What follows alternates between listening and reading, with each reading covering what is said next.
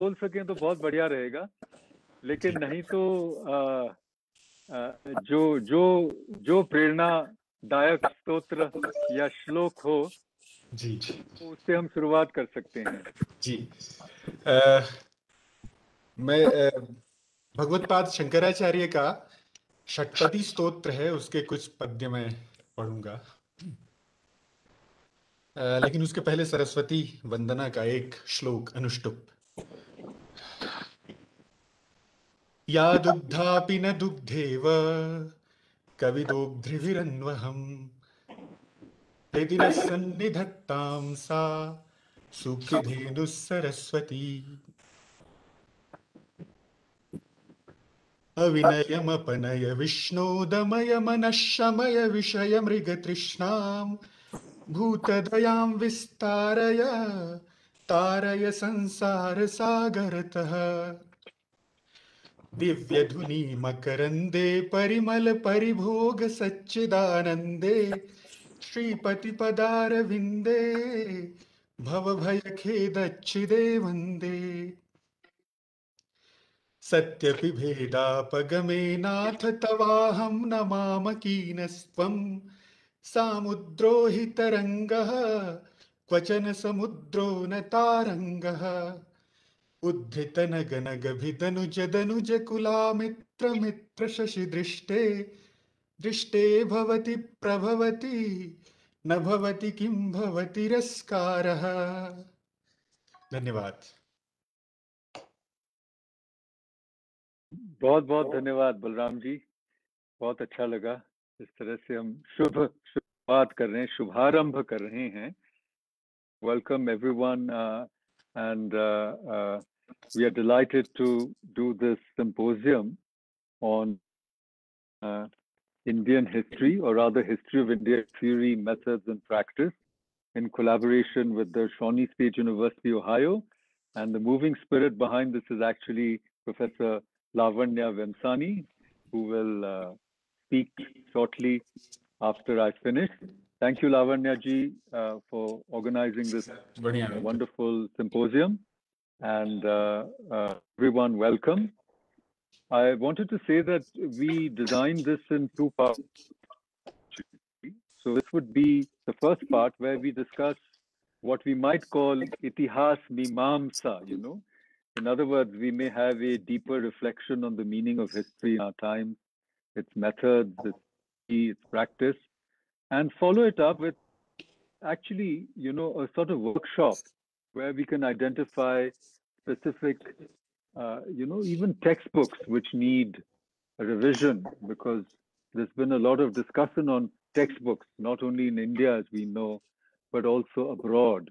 The California textbook case is very famous, but in India, there's a great deal of unhappiness. Some of our textbooks, I can come to that at the end. But as I said, we designed this in two parts, and the first part was to open up the field for a deeper reflection on what we mean by history in our times.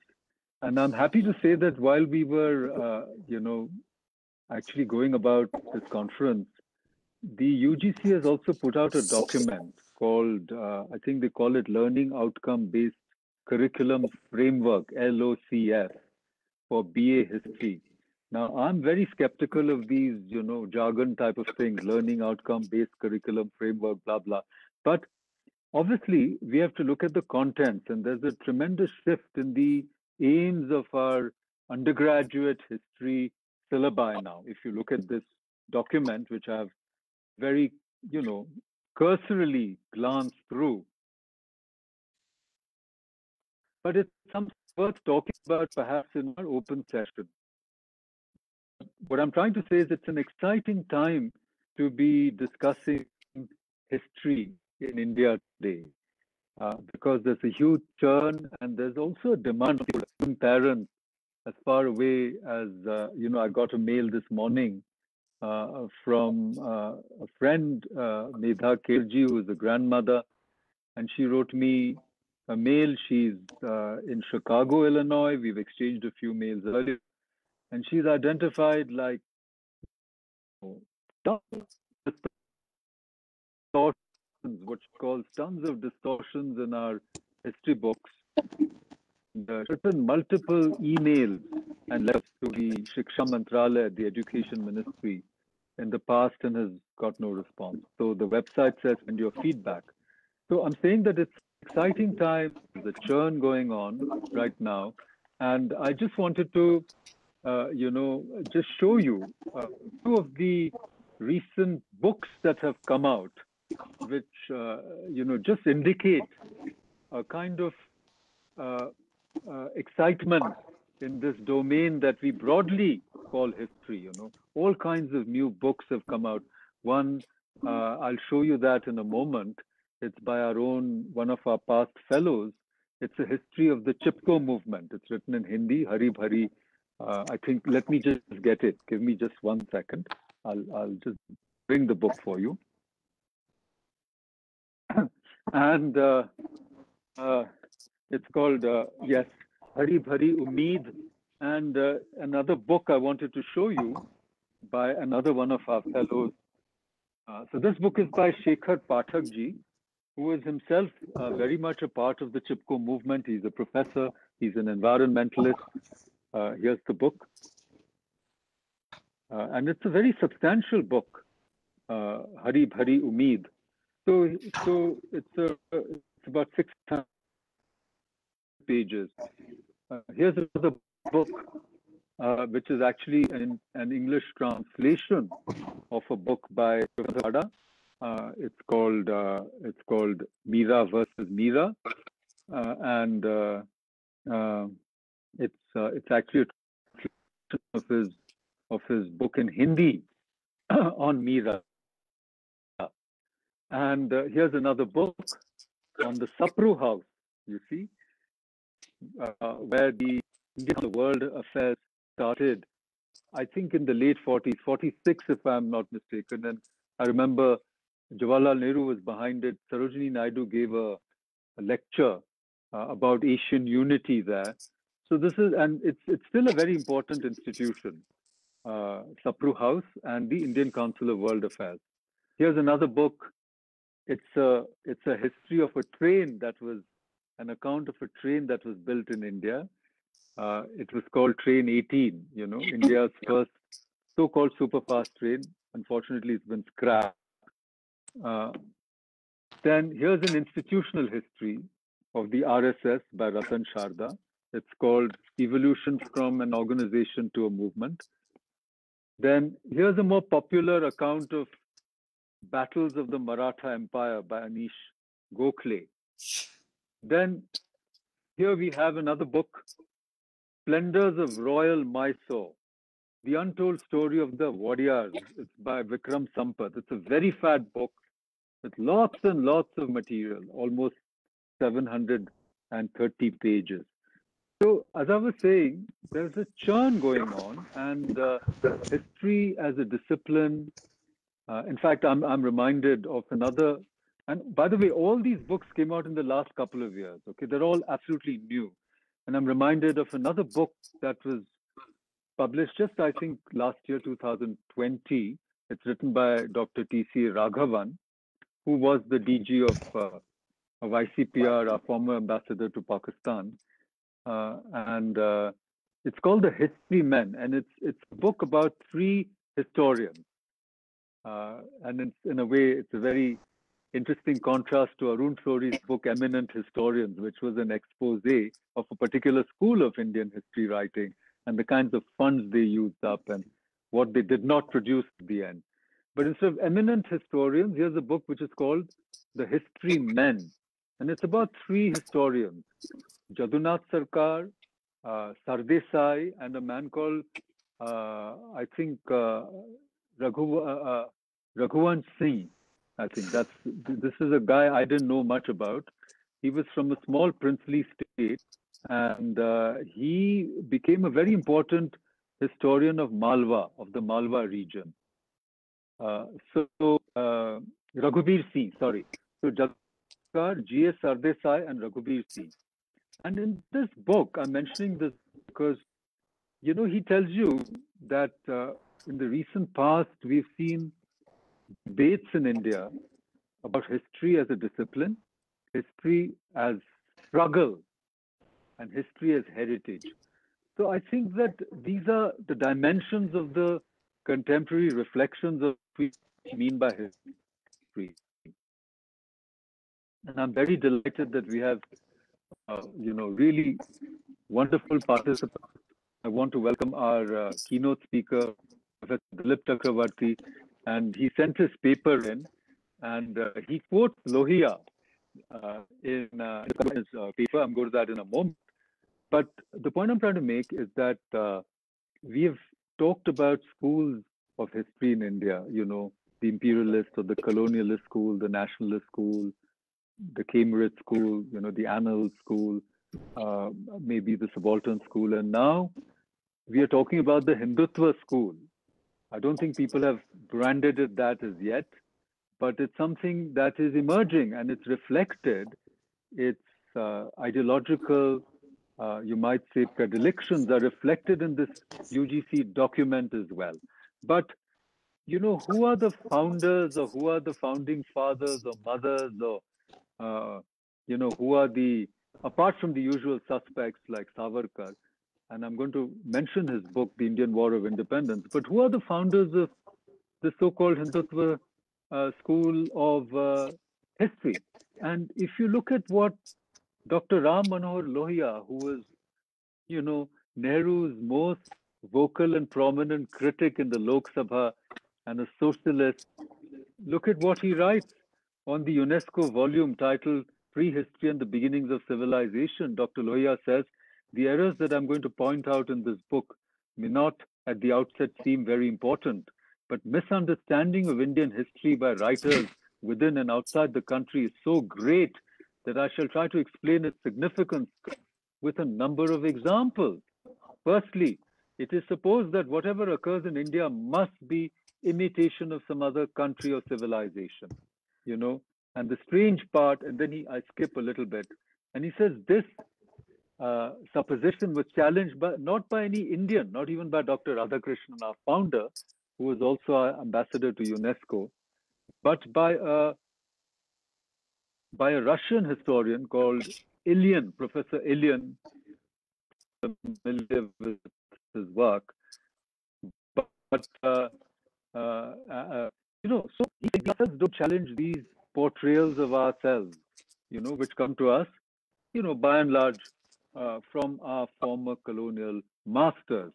And then he goes on to list a number of difficulties or problems with the way Indian history is written. So I'm not going to be a spoiler for you.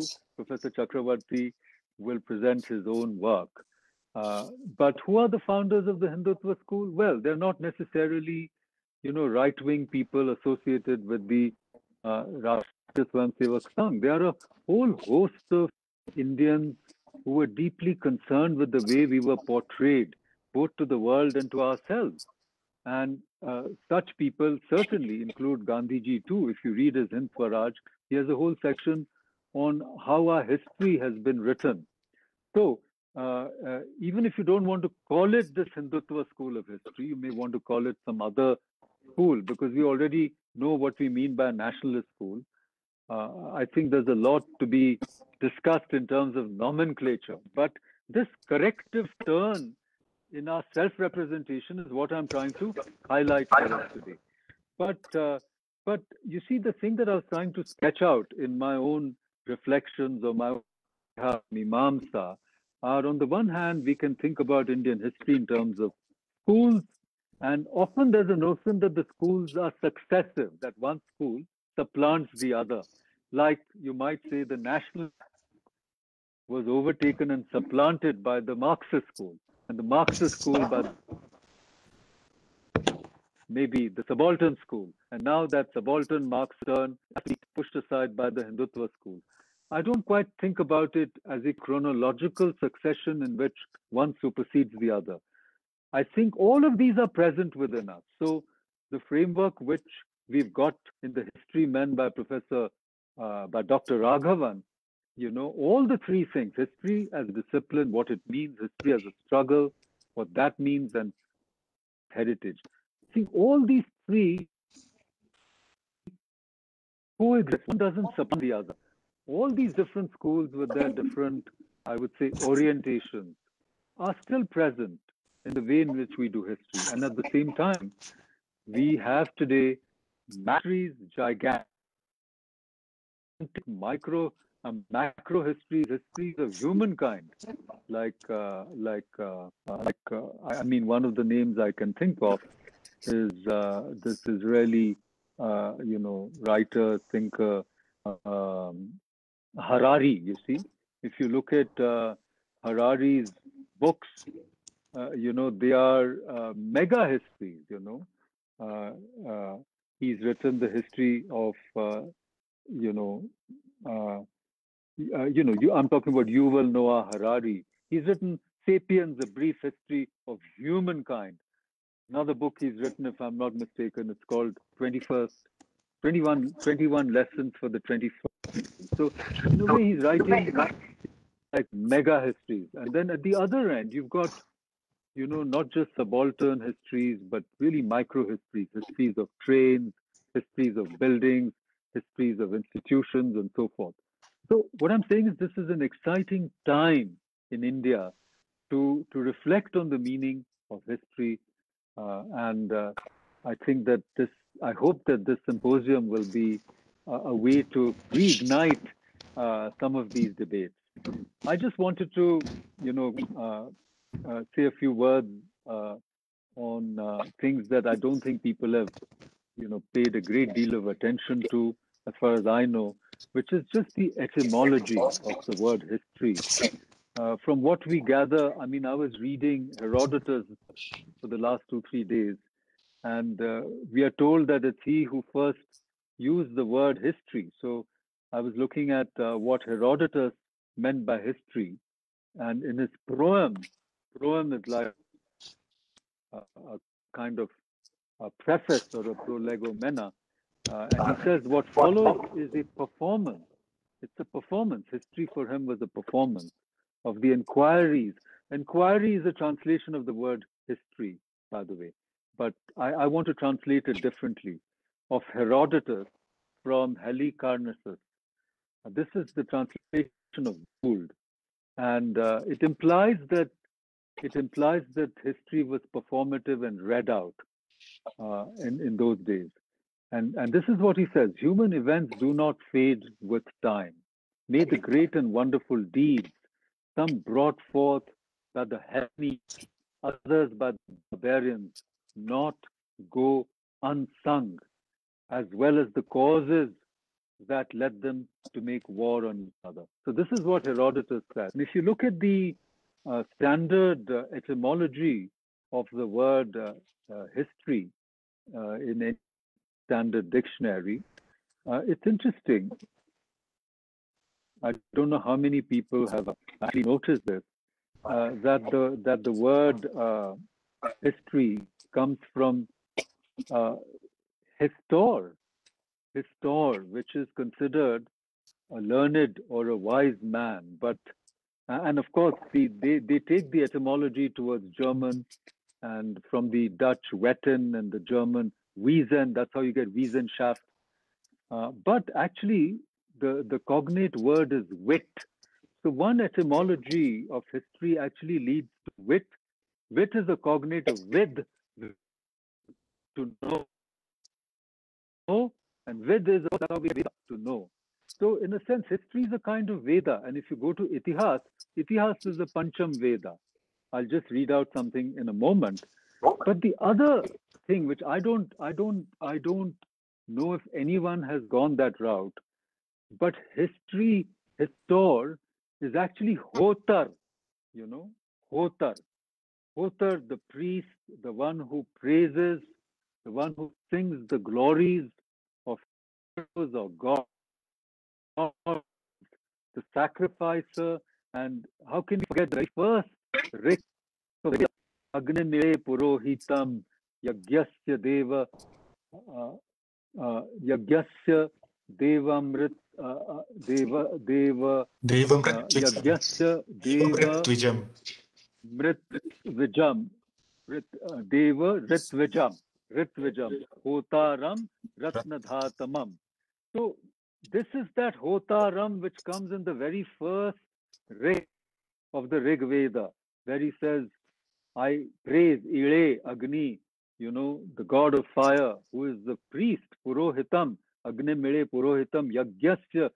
Uh, I've got another one which makes it easier for me to read somewhere, where it's broken down. But um, uh, they Devam Yagyasya Devam Ritvijam. I think that's Devam Ritvijam, right? Balramji, Devam Ritvijam. Devam Rit. कि देव Yagyasya ये जो Devam ऋत्विज Rit. है, हाँ, यज्ञस्य देवम ऋत्विजम होतारम रत्नधातमम and फिर अग्नि पूर्वे फिर. सो ये पुराने भी है और नए भी है. So what I am trying, history is linked to praise, giving the praises, at least in the Indo-European tradition.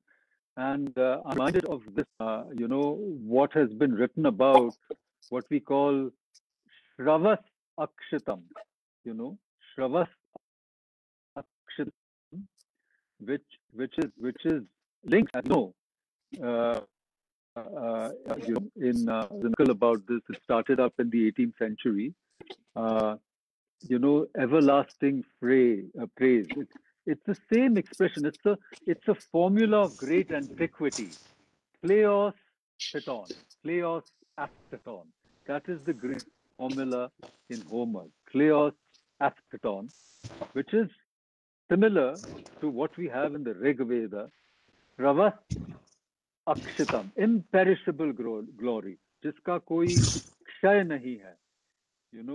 So श्रेय जिसका कोई नहीं है.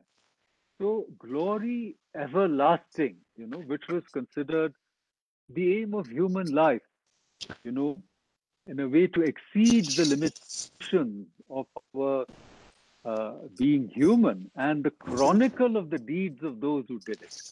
So kleos astheton. Now, all of this makes sense if you reflect on it deeply. That's why I wanted to call it Itihas Mimamsa, because who is the muse of history?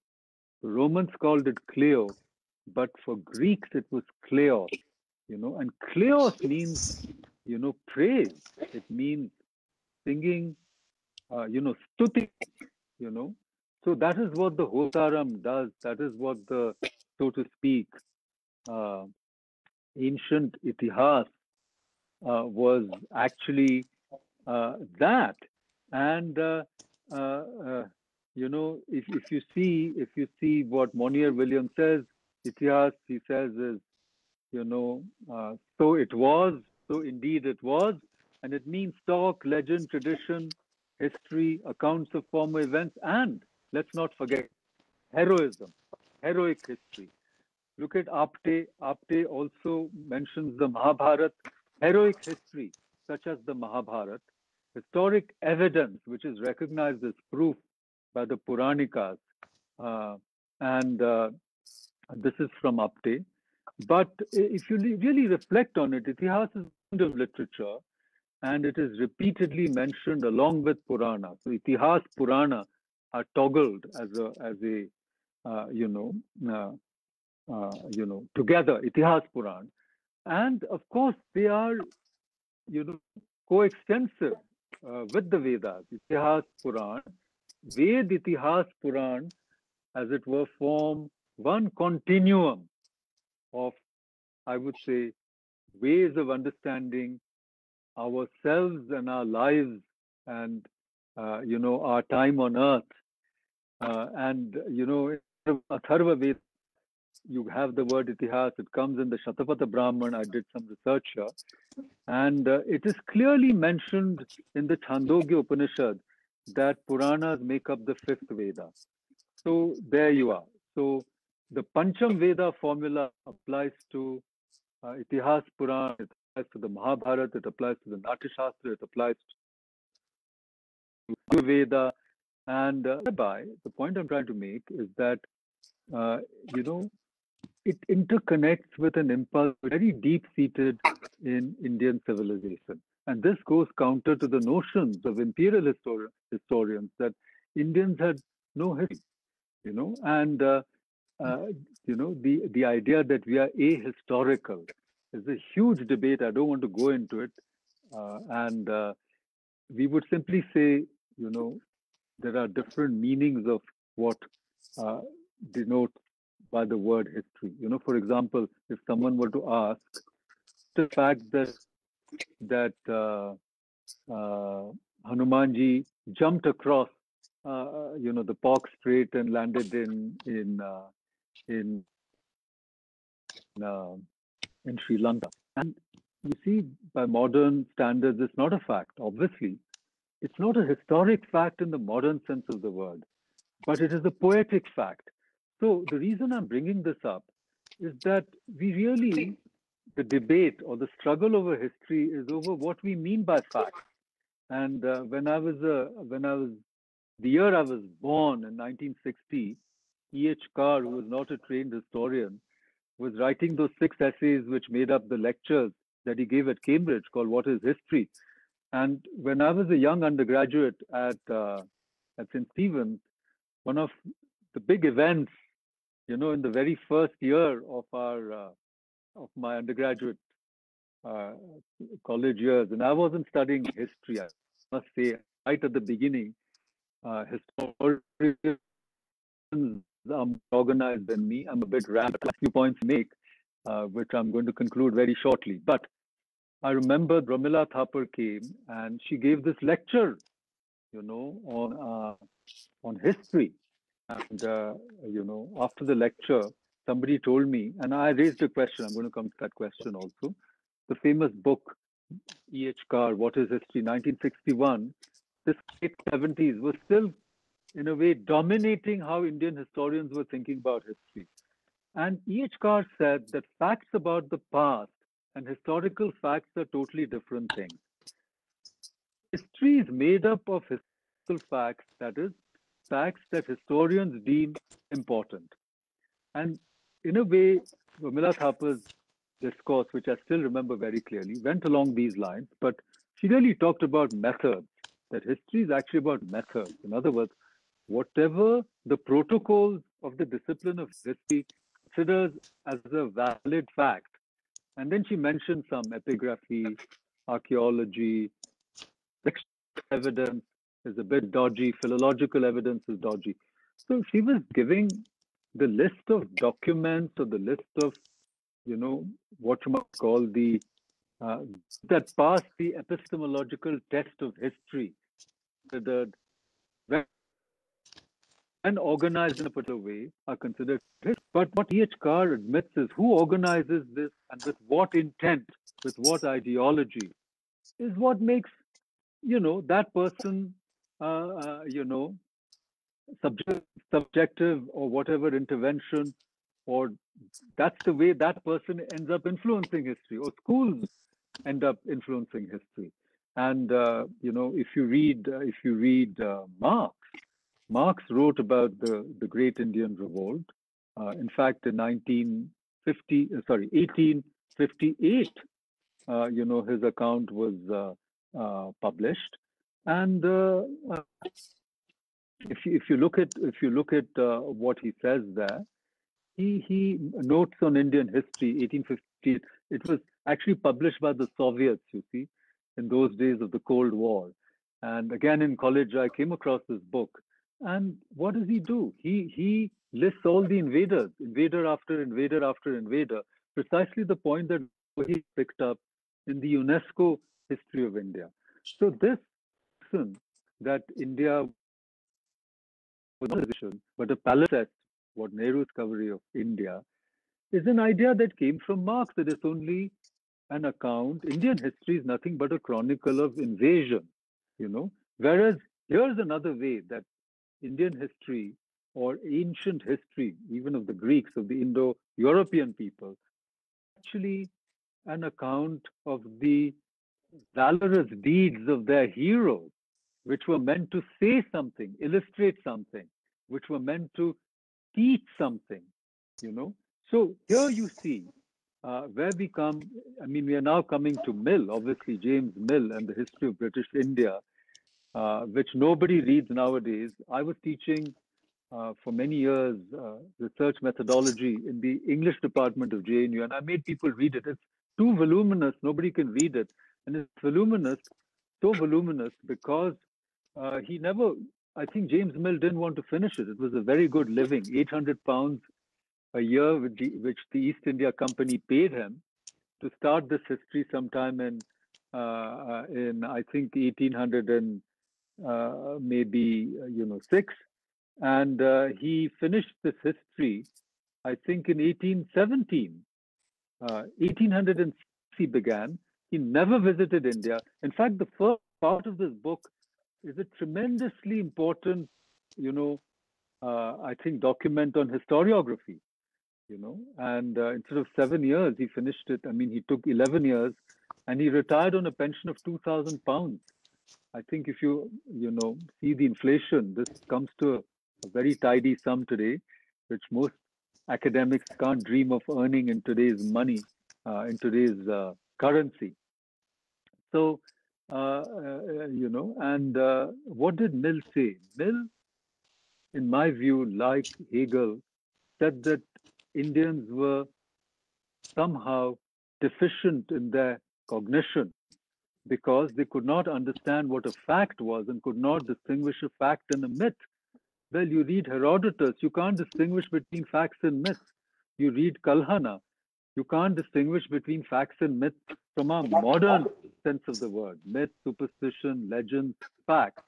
In these ancient or older accounts, in fact, in European accounts, I've looked at the European travelers' accounts of India, and before the 18th or 19th century, you can't distinguish which is, I mean, facts and fiction, facts and fantasy, facts and inventions, facts and myths, mythos and logos are all mixed up. So, in a way, this distinction, this epistemic rupture between legend and history, between itihasa and history, this is very recent, and it's tied up with organization, with the cartographic colonization of the world and the invasion of the knowledge systems of the modern West to all corners of the globe, and they're imposing their own epistemology on all of them. When Kim was writing in the beginning of the 19th century, oh gosh, we are people without history, and without history cannot become a nation. So in the 19th century, there was a scramble for history in India. Everybody was trying to get in. By that, I mean Indians were trying to get in as late entrants in a discourse from which they were excluded or they were written up by people like Mill, who was extremely negative portrait of Indian history, religion, character, literature, art, then became the foundation for other views of India by people like Macaulay. And of course, in terms of historiographical assumptions or historiography methodology, what did Mill say? You don't have to go to India. He wrote in London. He says, you don't have to know any Indian language and no field work is required. Historical method for him was distance from what you want to describe in order to create reliable knowledge. And in that sense, this sort of history from the academy, as opposed to history from the field, or history from a closet, if you like, would be, an old day to go to Mill. But it is Mill who sets up this entire template of Indians, especially Hindus, as backward, superstitious, ignorant, sati, the mistreat women, and they worship monsters, and so on and so forth. And it sets up this whole sort of Orientalist, paradigm of how, or what you may call the colonialist discourse on Indian history, and you might say the Western Indophobia and hostility which still persists in crisis reporting, in a fascination for the macabre, where you show burning piles of COVID deaths. So, the mendacity and sincerity, frigidity of Hindus, all things continue. And you have similar stereotypical images of the Islamic rulers, of the Ottomans, of the Persians, later of the Mughals, as luxurious, given to pleasure, despotic, cruel, and so on. So these stereotypes are very evident in James Mill, which is a very important landmark for us to consider. But I want to end now by remembering a wonderful novel that Bhudev Mukhopadhyay wrote. It's called Swapna Labdher Bharatiya Itihas. I think that's the title, if I remember if I remember it right. Uh, Varma Swapna Labdh Swapna Labdher Bharat Swapna Labdha Bharater Itihas. So, in other words, you couldn't write a history of India in the 19th century easily because you were not trained, you didn't have the tools, you didn't quite know what history itself meant, what was valid knowledge in terms of the protocols of the West.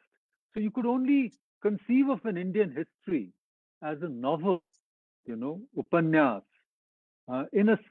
conceived of in a dream. It became an imaginary history of India. And in other words, to reimagine India became an important task of Indian historians. And let me end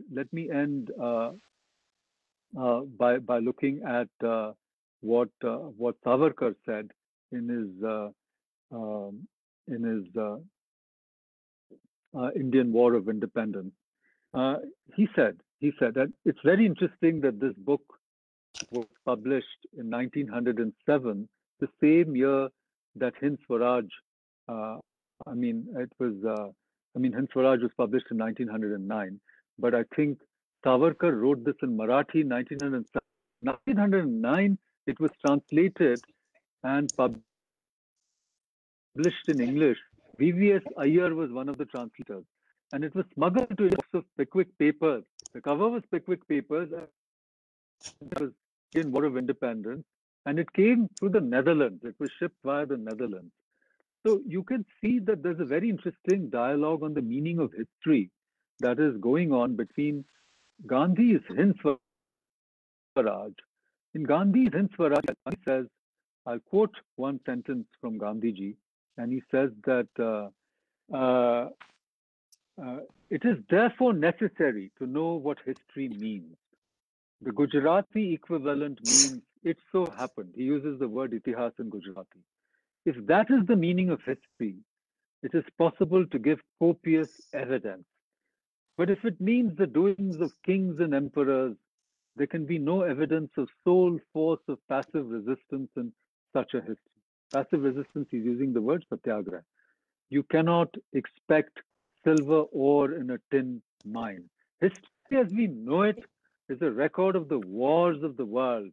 And so there is a proverb among Englishmen that a nation which has no history, that is, no wars, is a happy nation. Now let's look at what Savarkar said around the same time. Of course, Gandhi was not writing a book of history in Swaraj at all. But he has a view of what history is. And it's interesting, in 1939, if you look at R.C. Majumdar's address at the Indian History Congress, he says that, the Congress view of history is a history of the non-violent, it's a history of non-violence. So it's very interesting how this Gandhian view that there's no history of non-violence because it's practiced in everyday life. And history is only a record of wars and battles. And I'll quote what R.C. Majumdar says in a minute. But here's what Savarkar says.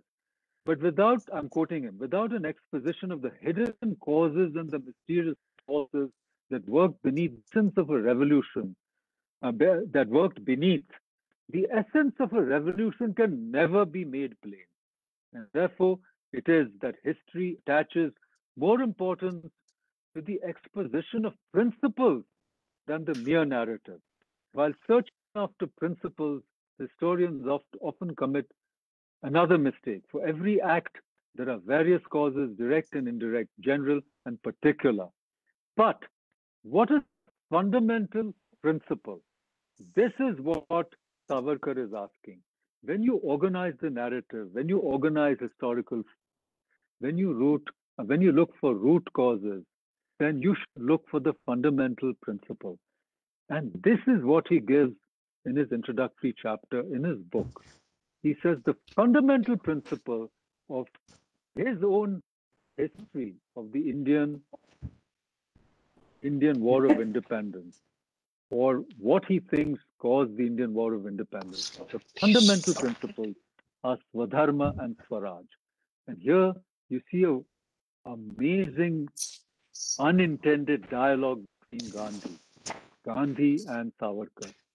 And I would say the Hindutva school of history, if ever such a school is going to come up, should be, as it were, informed. I mean, what are the informing principles of the Hindutva school of history? I think that if you go by Gandhi and Savarkar, they should be Swadharma and Swaraj. The discovery of Swadharma and Swaraj in the chronicles of the past would be, as it were, a defining idea, if not ideology, for a new history of ourselves, of India.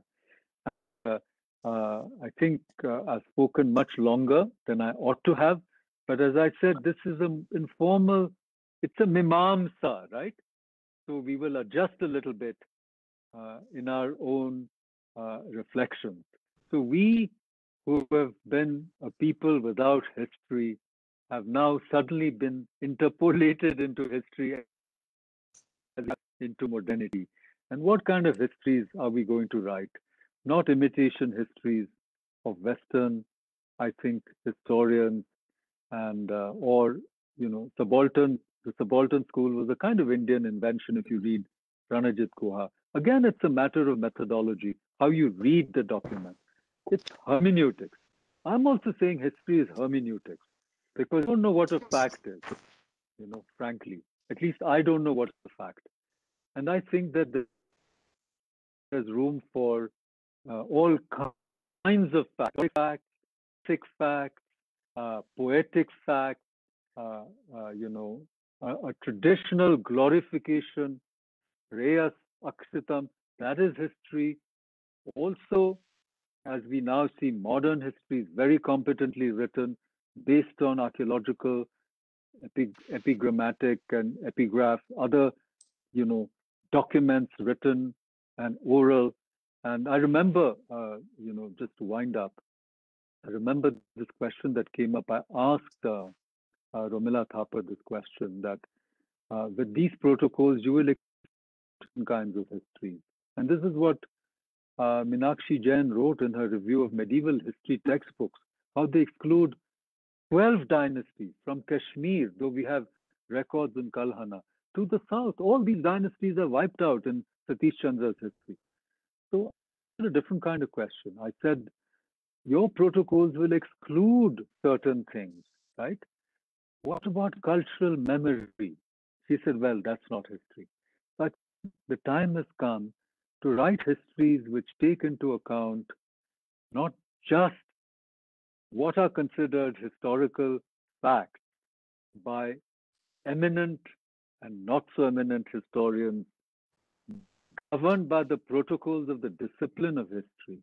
Yes, we need that. There's no need to abuse and troll and mock professional historians, academic historians. We must respect them and make conditions available to them so that very competent histories keep being written in India.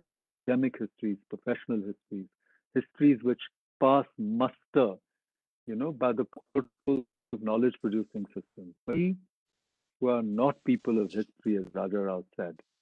We should also write itihasas. Raja Rao wrote a wonderful book, which is, give me one, Show and Tell. So this is a Puranic account of Mahatma Gandhi. It's a Gandhi Puran of a sort. It's called Mahatma Gandhi, The Great Indian Way. I've written a long introduction. And Raja Rao, we'll have time for this later. I'll come back to this later. But Raja Rao talks about, how to understand India. And he says you can't understand India by conventional histories. You need a new idiom. You need a new narrative. And he says only a Puranic imagination can comprehend India. I'll read that section later. And he writes the Gandhi Puran. But the thing I wanted to say is there's not one factual error in this.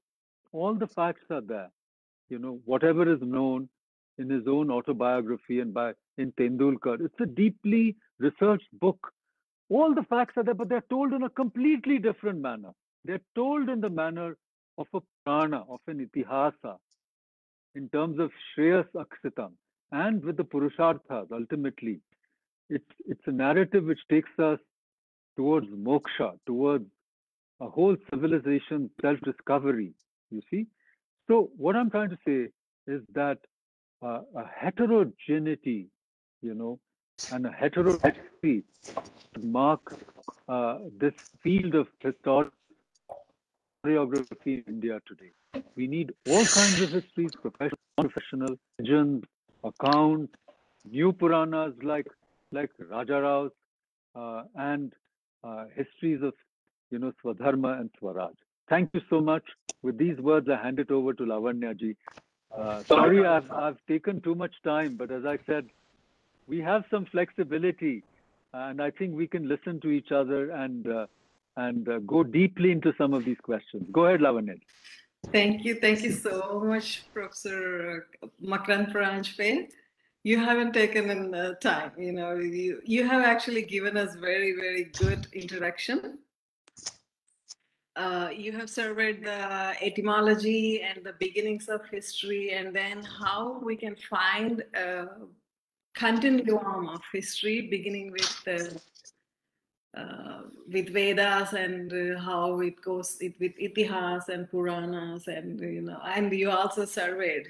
You gave a great survey of how Indian history writing begins with James Mill and Marx, and then you also discussed Indian scholars, Gandhi, Savarkar. So this gives us a very, very good introduction as we are immersing ourselves into understanding history and what should be done as we proceed with finding our true history. So as noted, it's a churn. It's happening. It needed to be done. It's already late, but at least we are starting to do it, so which is a good sign. So thank you, Professor Pranjpe. Namaste, everyone. My thanks to our distinguished speakers and participants today. I will begin by outlining some of the concerns plaguing Indian history and introducing subjects of discussion in this two-day international symposium, jointly organized by the Indian Institute of Advanced Study and Shawnee State University. As Professor Pranjpe has already discussed, the colonial beginnings have placed our history in a very very non-historical manner. History is preserved in the activities of the people. These activities are frequently preserved in the literary and archaeological sources of the country to which they belong, where they live. For example, if we are writing Indian history, we should be recording the activities of the people living and the people's record preserved in literary and archaeological sources.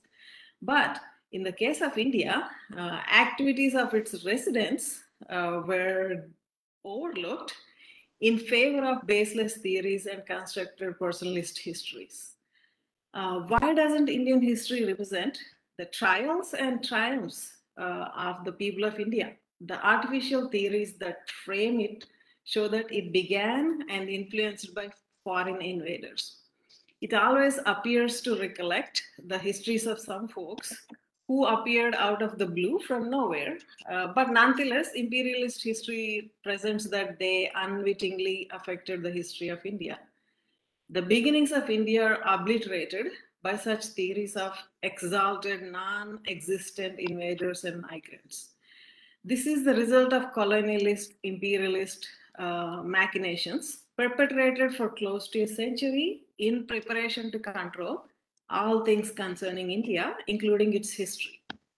India's treasures and wealth are stolen, and India is denied her true history and identity as India is left as a hollowed shell because of all these construed theories, all these imaginary theories. The primary goal of colonialist imperialist machinations is canceling indigenous civilization. This happened in all the colonized societies. Indigenous societies are completely occupied and compelled to learn and move away from their own native histories and religions. They were altered through introducing new racial theories under the ruse of writing history and sociology, which introduced alien racial theories, which drastically altered the long-standing history of many societies, leaving them rootless and voiceless in the process. Indian religion is called no religion or no name religion, while being perfectly aware that classical historical societies of the world do not refer to themselves or their religion with a distinct name. That name was only used by the outsiders. Using distinct name for religious practice by the people becomes common with the arrival of missionary religions, beginning with Buddhism. For example, ancient religions of the world, including Egyptian and Greek religions, are all known by the name of the civilization. They are not called by a different, distinct name for religion. India and everything that belongs to India is also similarly known by the same name, such as Hindu or Hindu for the people, Indoi or Hindoi for the religion, and for the land, India or Indica. The name is also used for rivers, ocean, and it's also used for the desert that surrounds India. So whatever theories that were proposed with an agenda-driven conscious uh, to distort the history of India. Volumes of books were written arguing that India was not the name of India or Hinduism is not the religion. Large section of scholarship is dedicated to arguing Hinduism is not the religion what it was known to be, or it's not the oldest religion as it's known to be. Unfortunately, they forget the fact that lack of availability of a specific name does not negate the existence of a practice. A large section of scholars still dedicate to perpetrating this stereotypical portrayal of Hinduism and India.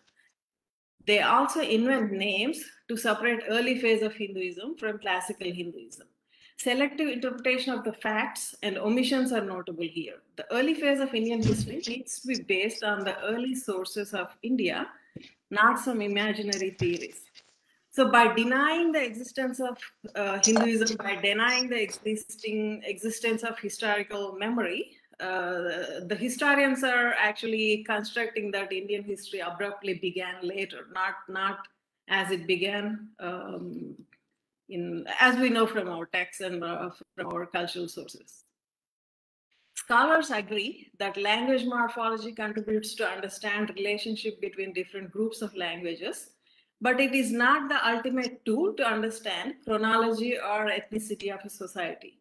Its contribution to understanding race and historical origins are limited. It only provides conjectures at best. Even then, the misconstrued Aryan invasion theory is used to confuse historical beginnings of India.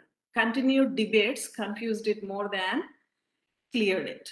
So instead of pinning all hopes on language morphology, which was used to propose Aryan theory, we should move beyond by proposing a new framework to understand India. Genetic history provides one such factual evidence. Genetic history places India as the founder's zone next to Africa. Populations of India only show continuity from the first foundations of anatomically modern humans about 80,000 years ago and shows no replacement or sudden increments.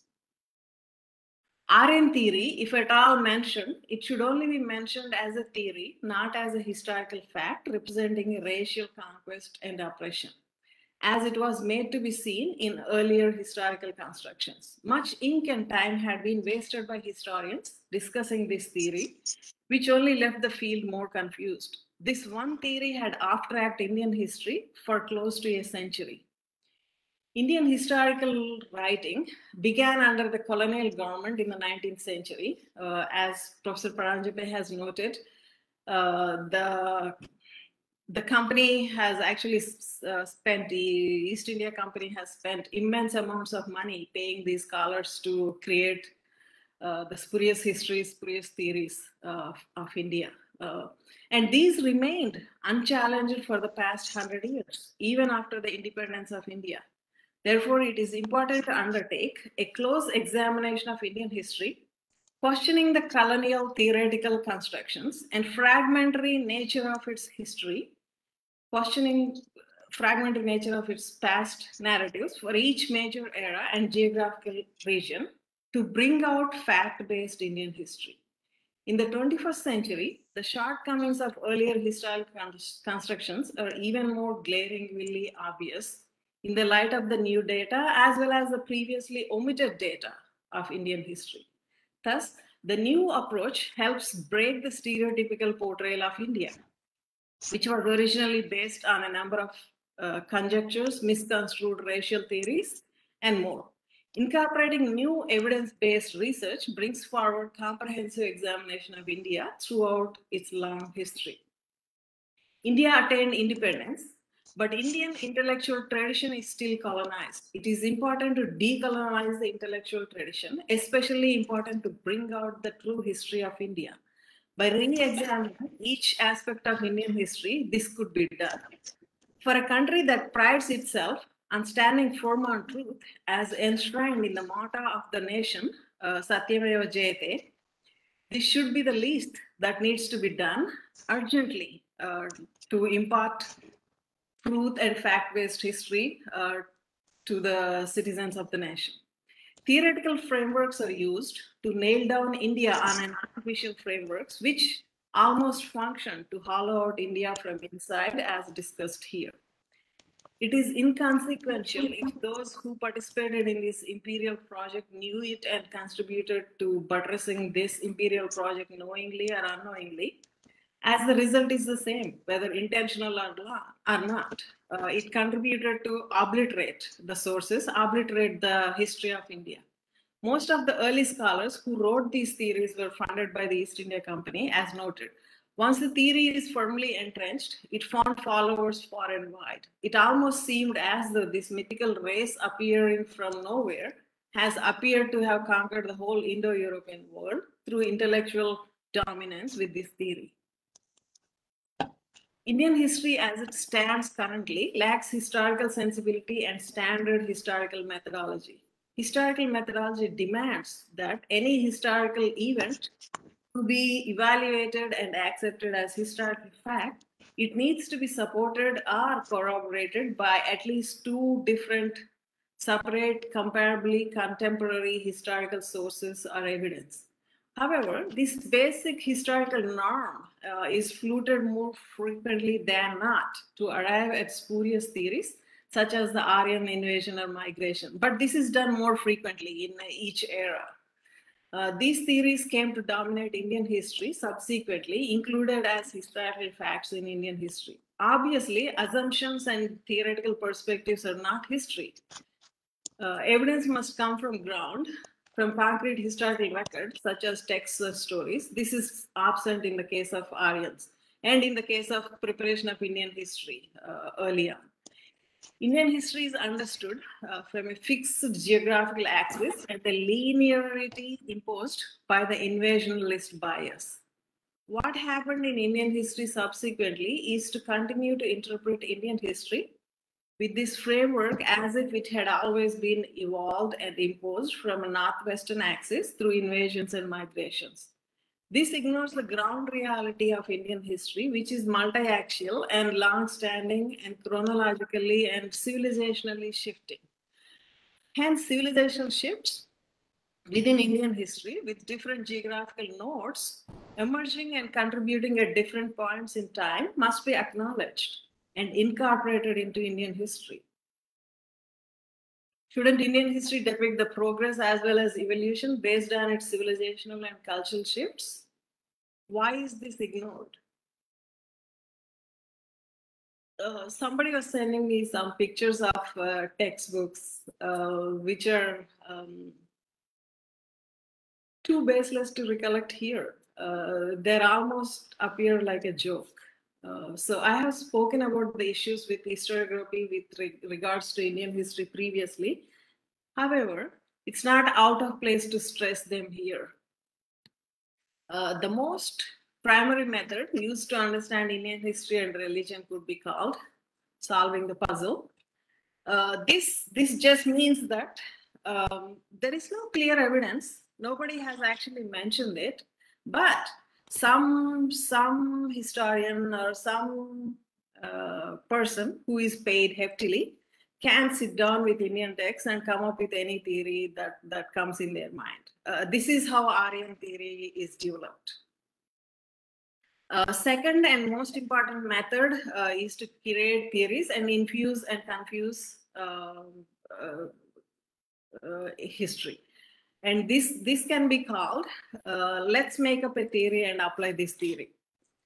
This is also used, and I have to go back to Aryan theory. This fits so many of the methods that were used.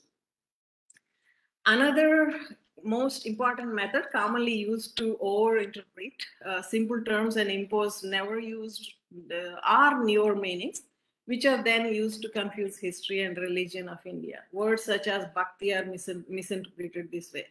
Bhakti, even though it actually originates and closely relates to bhag, it is interpreted as buzz or boj, it's confused a lot.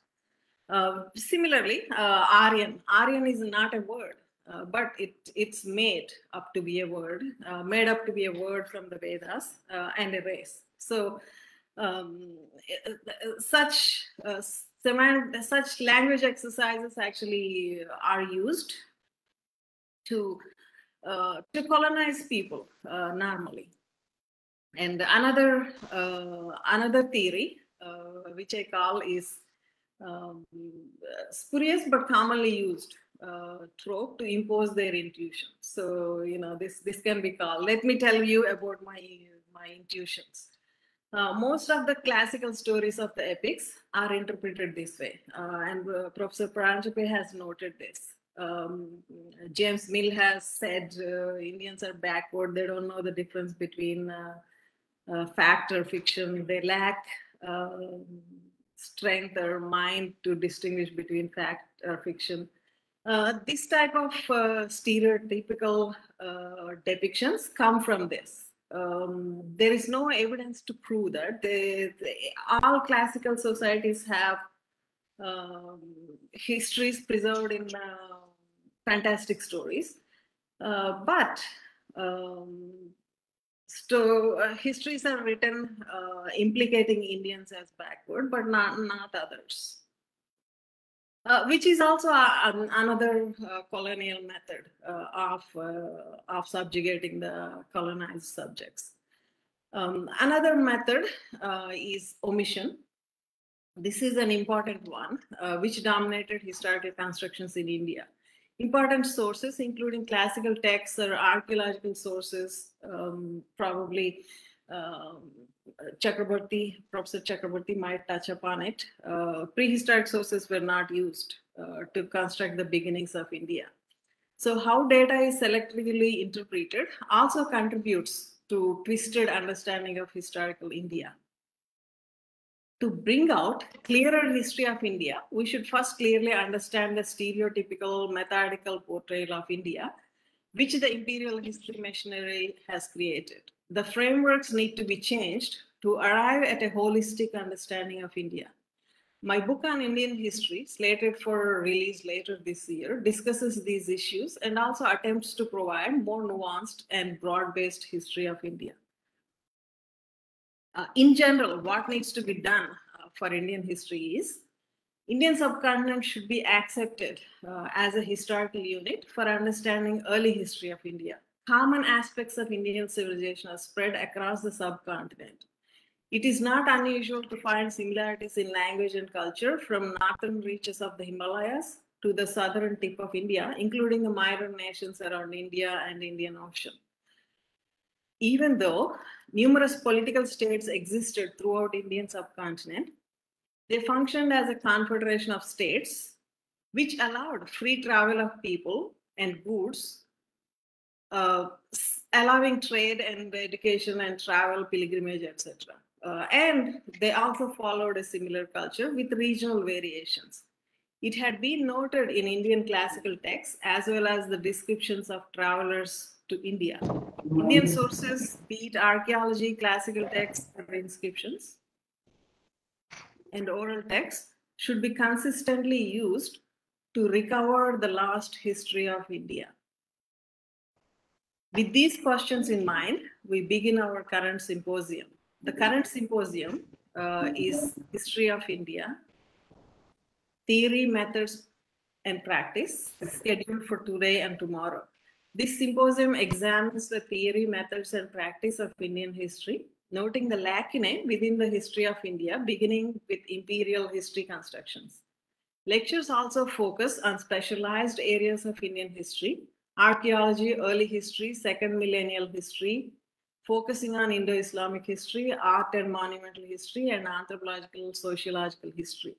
These aspects of Indian history were only partially analyzed previously, hence needs complete examination. As India is nearing 75 years of independence, it is necessary to undertake a critical examination of Indian history.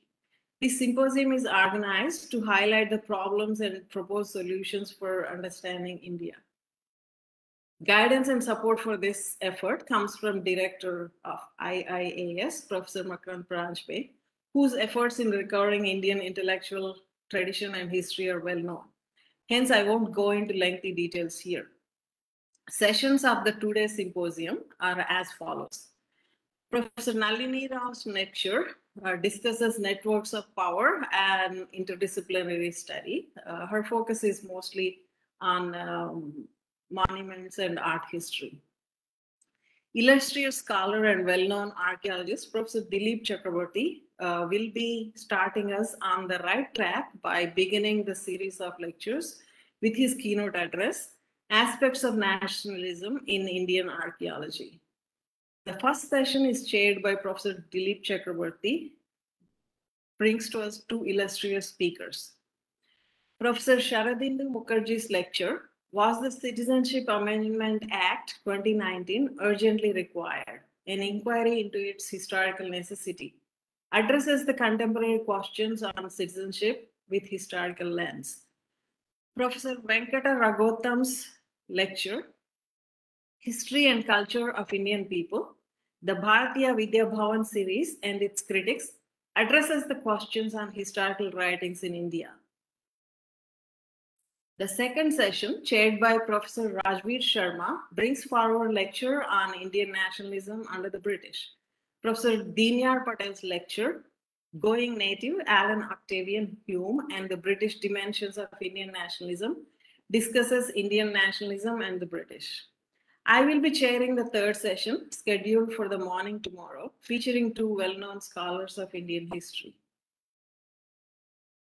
Professor Andre Wink lectures on the making of Indo-Islamic world, 700 to 1800 CE, addresses the long span of second millennial history of India until the dawn of modernity.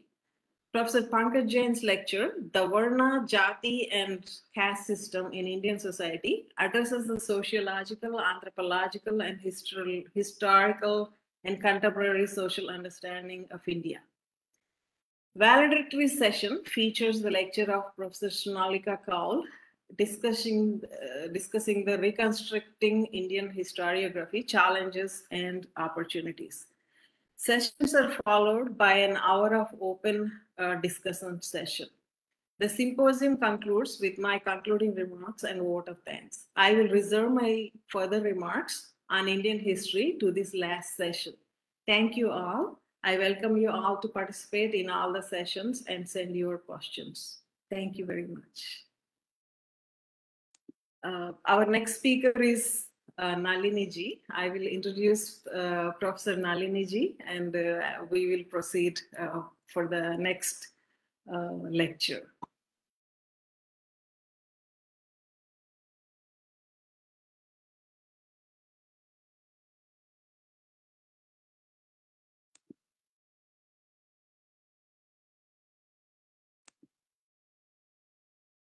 Right.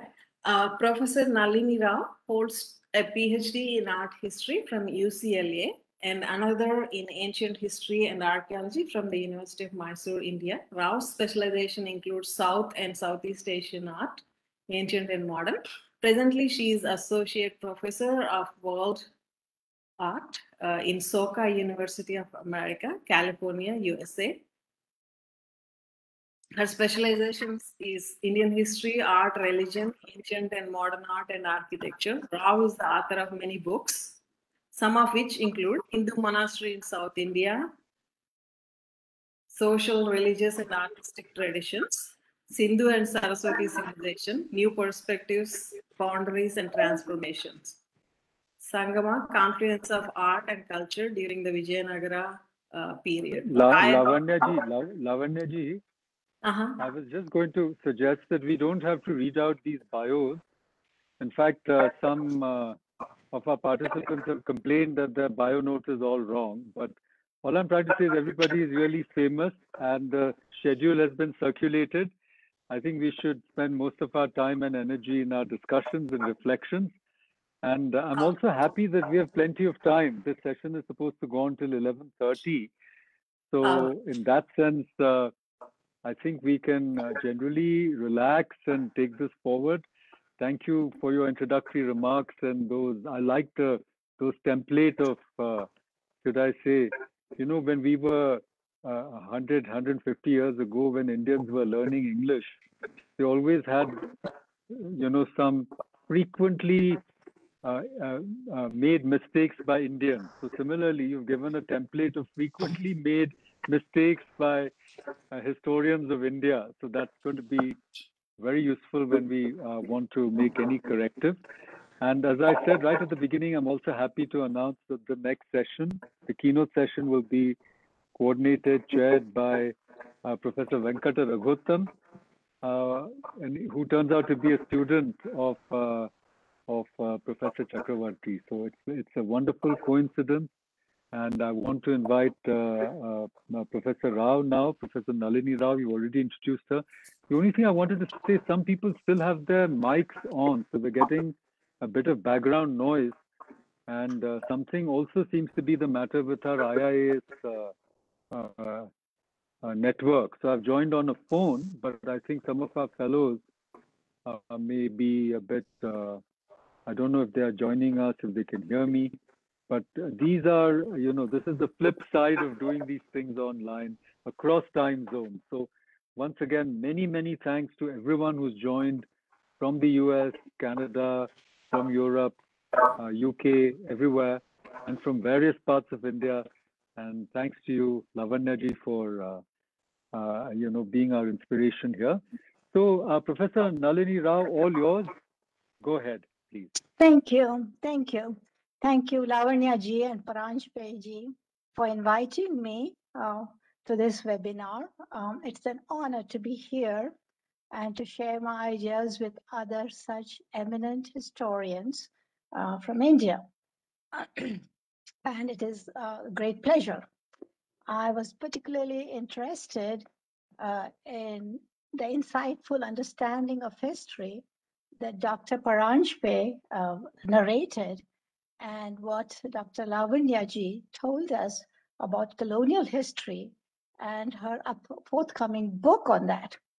However, I am a historian and an art historian, and I don't know where I belong. I grew up in India and studied in India, and now I'm here. And 99.9% of my students are Westerner. Probably 0.001% is an Indian. Okay. And we are dealing with a set of students and society that does not know much on India or has misrepresentations. And as one who worked for the textbook issue that was there in California for past 10 years, I have gone through a lot trying to convince the California Board of Education how to remove these distorted and damaging theories, such as the Aryan invasion theory. Secondly, yoga is slow breathing. Kali drinks blood is your religion. Caste, divide all children, divide yourself into castes.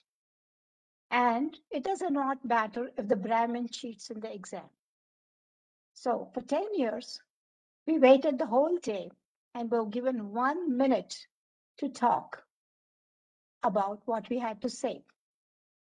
And there were students from the 6th grade and the 7th grade and the 8th graders lined up for a whole day, each to talk for 1 minute. And this is how we organized ourselves to present to the editorial board how to remove, why to do so, and what is the historical fact. And coming from European way of understanding to the American, and how academics is what sets the tone for this percolation into society. Okay. And it will set the tone in India as well. Ultimately, we thought 80% was taken up, edited, and we had to struggle against Indians themselves. And that is very, very disappointing for those who want to bring up objective historical interpretation, okay, and use recent researchers in the textbook, because our children and grandchildren would come up and tell us, I do not want to be a Hindu, mommy. They tease me. Are you married? Did you have a child marriage in India? So all these hundreds of questions affect our generation here. At the same time, okay, I'm very happy to see that history is going to be rewritten. But how unlike the Indian concept of history, this broad, comprehensive understanding of a huge, huge, massive topic is not the way that American historians of India write history. There are very few of them, extremely few.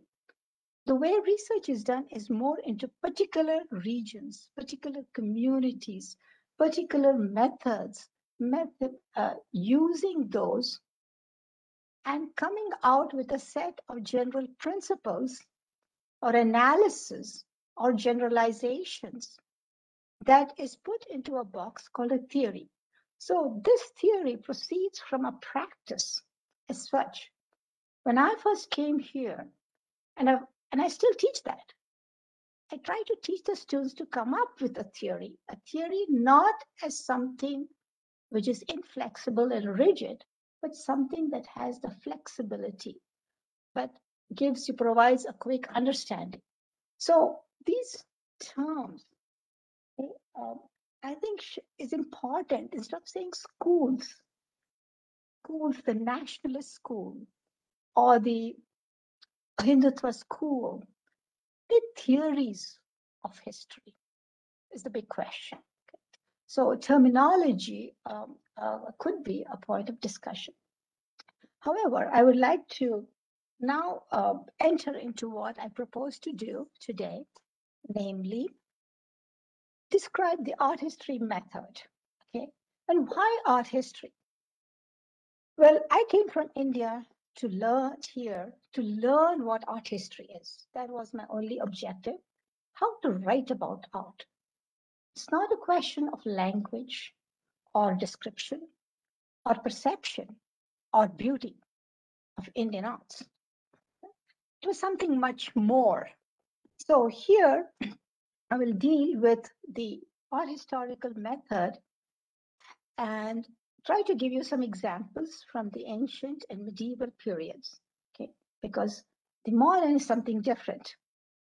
And before I dwell into it, I would like to mention that Indian intellectual and humanistic ideas have gained great importance in the West today.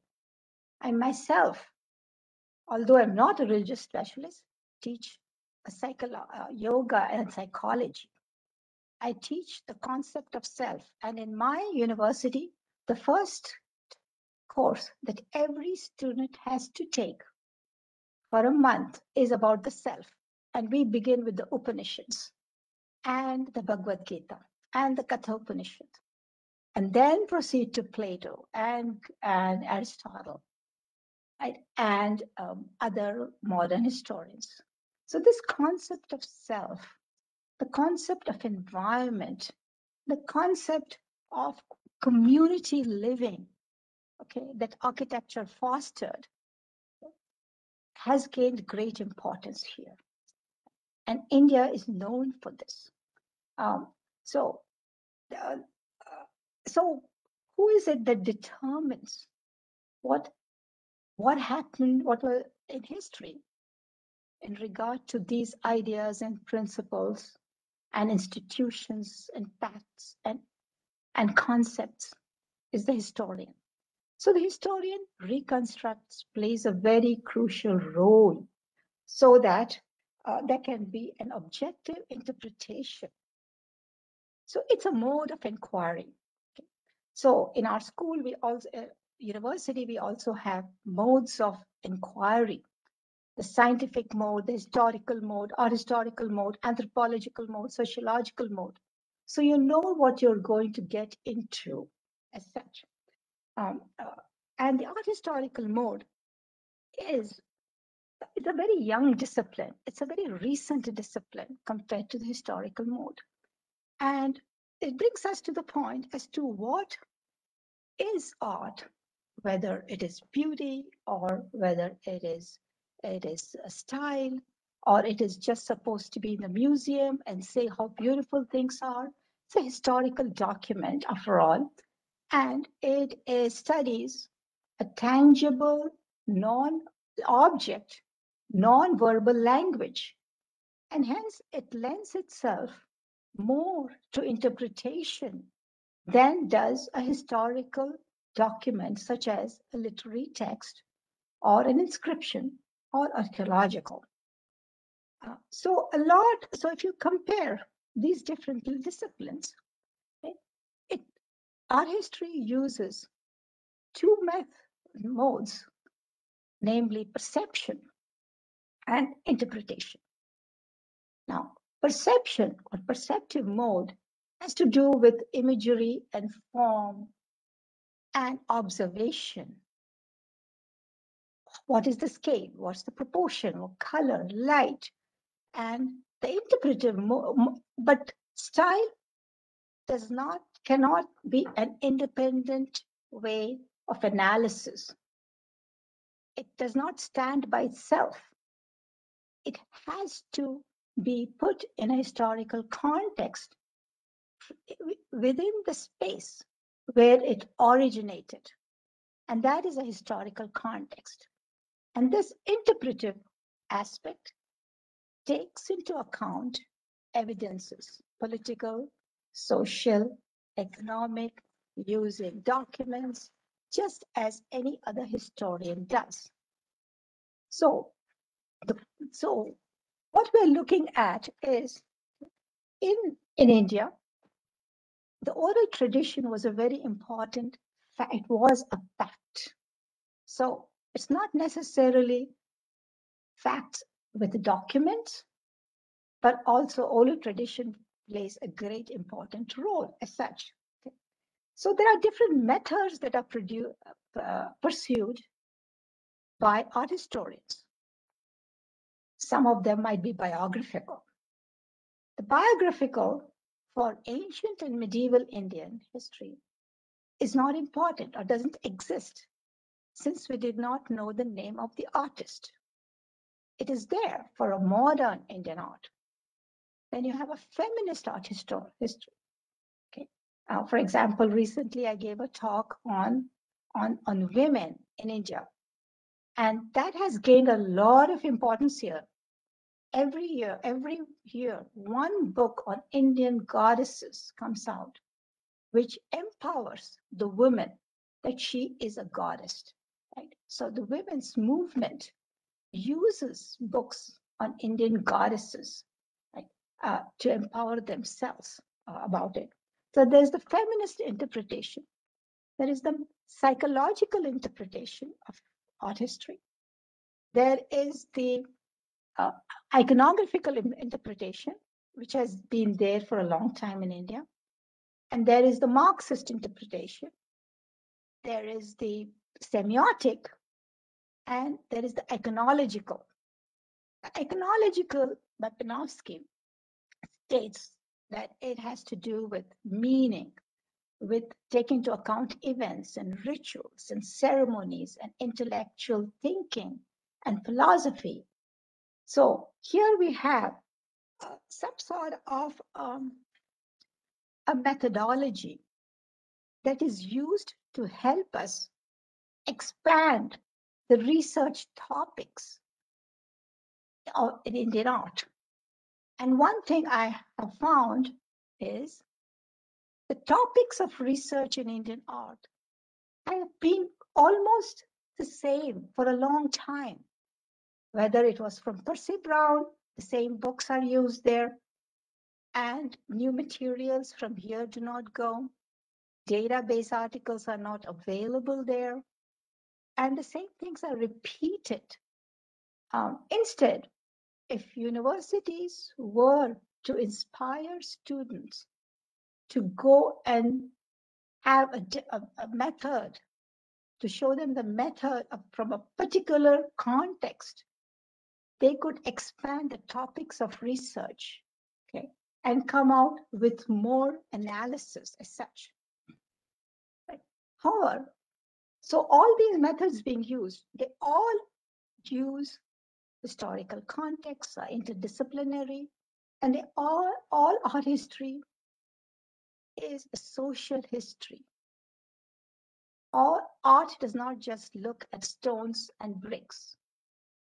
It looks at the people who created them. Okay. So for example, I would like to give an example from Vijayanagar, okay, a very popular place from South India, from Karnataka, and share thoughts about how I arrived at networks of power. I will go to other examples if time permits. Lavanyaji, can I share the screen?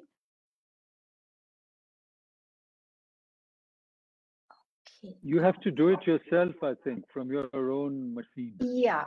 I'm going to do it. Yes, it's starting. Yeah, there you go. So I'm going to click it. Oh, I have it here. Can you see it? Can you see it? Yes, it's opening up. You can maximize it. Okay.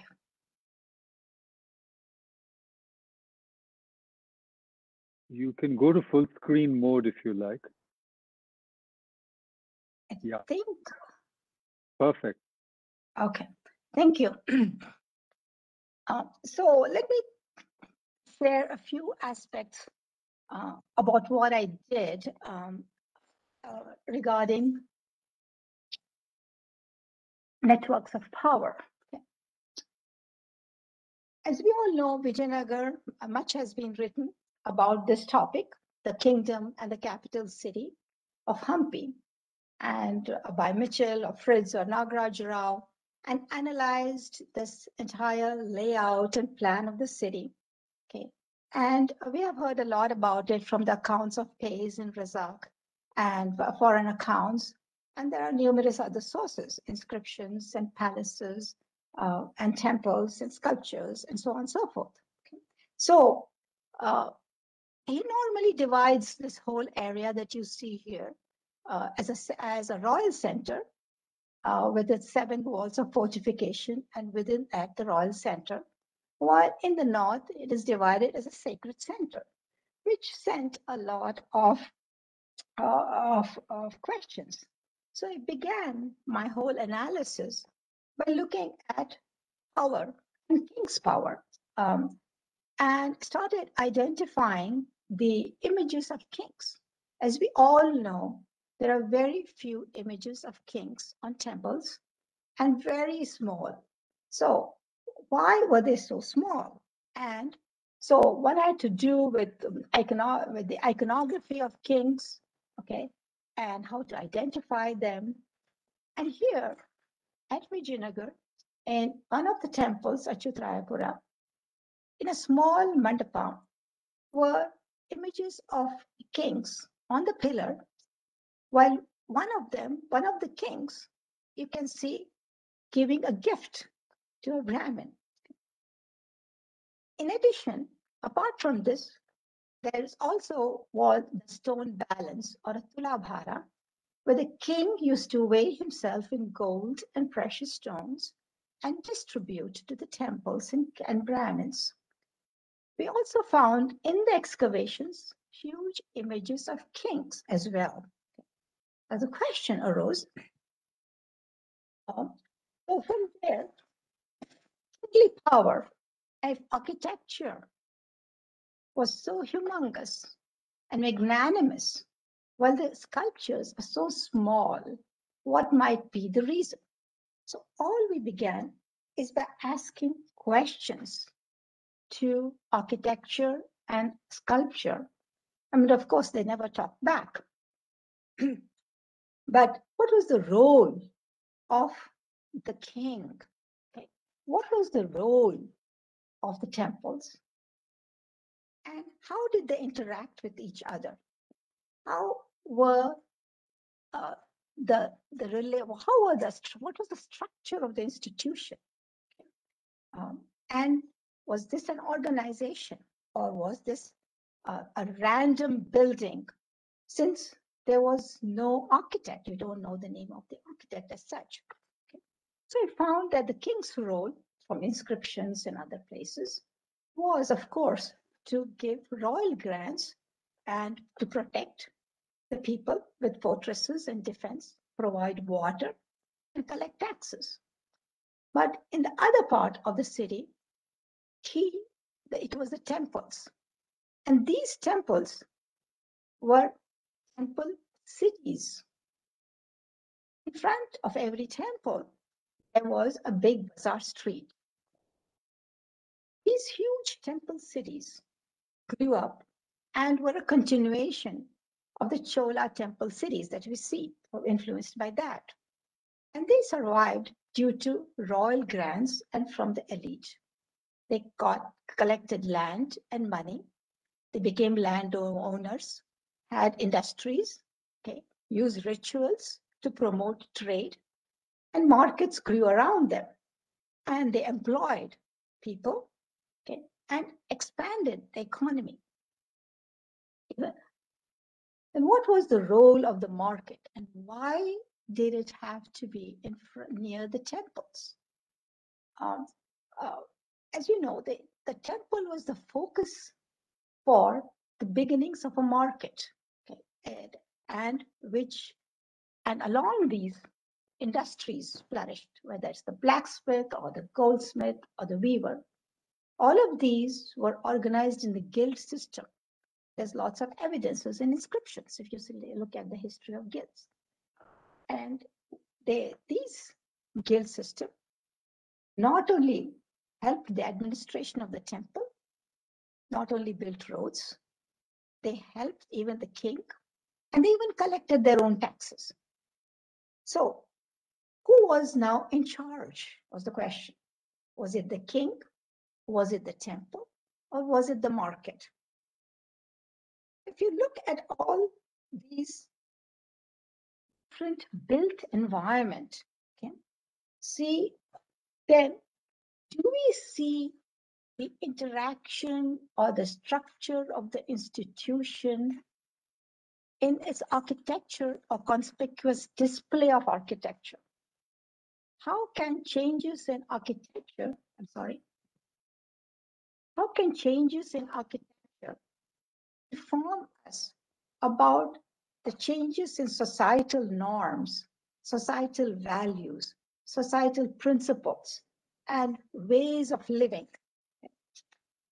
So after examining a number of royal images in the royal centers, such as that on the Mahanavami Dibba and the Ramta temple, there were 24 images of kings that we found, small images. Okay. And as it's in a procession, witnessing the procession of Mahanavami, and saw that the king was played a crucial role. Okay. And it was because of his power, kingly power of gifting and liberalism that the temple survived. While the temples, the massive temples, which were where the arts were enacted, where social gatherings took place, where teachings took place, here expanded the cultivable land indirectly, and the markets were there that expanded the economy. So there was an interaction between the three institutions, which we now recognize in architecture. So here we have a material substantiation of the principles and functions of institutions, okay, that operated in an immaterial way. However, all these institutions were also independent. And we see that independence by the walls that were erected between the temple puras, between the different sections of society. But at the same time, they cooperated, okay, without any conflict. But what really set the tone of the city was this architecture, magnanimous architecture. So we find architecture had power in society, as it does today, because as we see the skyscrapers today, right? It impressed others, it regulated, it protected, okay? Ceremonies took place, okay? But what was the degree of integration is the question. That I analyzed, it's a long analysis, the liberalism, the liberal aspect of kingship, of kingly power, the religious aspect of power, the heroic aspect, the ritual aspect, and the dharmic aspect came up with these different aspects of kingly power that continued and changed according to times. So while literature did not provide, the text did not provide all the evidences, it is art history, it is art and architecture that shows how the people and the kings lived in a practical way. In a practical way, it tells us something that was practiced, okay, rather than something philosophical or just religious, whether it was practiced or not. So in that way, there is a difference. Of course, in the end, I will also talk to you about the difference in art and archaeology later. If Lavanji, is there more time for me? Is there more time for me? how long would you like to take? We thought we could also have a few questions, Yeah, but sure. Just 10 more minutes. maybe Just you about can 5 more minutes. finish in another about 10 minutes if Yeah, you like. definitely, yes. Another aspect that I would like to emphasize is, thing that I researched on was the Jain monument in Shravanabelgola. And as you know, we all know this massive image of Bahubali. And here I had, of course, and with all its temples and basidis and pillars and funerary structures and caves and all that. But the question that I was looking at is what was the relation between sculpture and architecture, between built and unbuilt environment, okay? And why was Bahubali was so massive in sculpture, while the Tirthankara is always so small and within a closed mandapa or Garbhagruha or a small shrine, okay? And of course, after reading all the Kannada literature that was written during that period and how they eulogized Bahubali, okay, and still it, it was not convincing. So, what is the theory or the principle of the Tirthankara as an index to living, but also he was a Devadi Deva, and it was a ritual tradition, and where they could perform the ritual, where the rituals were not necessary for Bahubali as well. So this aspect was also revealed to me because in Artipura, where a recent excavation has been conducted, Bahubali is a small image on the top of the cave, while the Jain Tirthankaras are extremely small. All this in a monastic context. And I came to this Jain monastery from examining all Hindu monasteries, right, from Shaivite monasteries uh, to Vedanta monasteries in South India, and came also looked at the icon or relic of the guru or the ascetic called Vrindavana in Karnataka and all of South India, where there are hundreds and hundreds of relic worship that is there, and nobody in the West knows about it, while it is so popular a worship in India. So it is important that and my book has recently come out as well. So it is important that Hindu historians, write a very cohesive scholarly construction of particular areas and regions and communities of the past. Okay? So one of the questions that was asked to me was, what is the difference between art history and archaeology? Now, art history is a study of the visual, okay, a detailed study of the visual, okay, in a historical context, while archaeology is a method, and more because when the scientific method comes out, it becomes more of an independent discipline. And it focuses on dating and analysis and comparative understanding and the method, while art history begins with the focus. It questions the focus. The question, so if there is no image, a sculpture, or a small piece of pottery, does it mean that there was no history? It doesn't mean that. It just definitely doesn't mean that. But as an art historian, I would like to see that. And I begin with that. Okay. So both of them they converge somewhere, material and immaterial things. But art history provides some sort of a flesh to a skeleton. The archaeology, it's not that I'm considering archaeology as a skeleton, and I'm not biased as such, but art history lends color, takes the artifact and puts it in a museum in a nicer setting. Okay, and it gives color to a dry past. Okay, so this is what we need: storytellers, historians to become storytellers, and that is what excites the younger generation. And we should keep in mind the younger generation and why they have lost interest in history and what is it that they are demanding from us. Okay, whether it is the rigor of the discipline or whether it is both rigor at one end as well as storytelling at another end. Okay, and so with this, I will try thank you all for being patient and listening and giving me the time, and would be glad to take your questions. Thank you, thank you, thank you, Professor Rao. And I also take this occasion to welcome Professor Andre Wink. I think he's joined us. Maybe he's got up again, so we'll welcome him one more time once he takes his seat. So I think, Lavanyaji, we'll have a few questions. I just wanted to make a couple of observations. Can you hear me? Can everyone hear me? Yes. Perfect. I think your initial remarks were, I think, extremely important and moving. I know a number of people who have struggled in the California textbook cases. And, you know, it's like when the stakeholders of these histories stood up to say, look, you know, we don't recognize ourselves in them.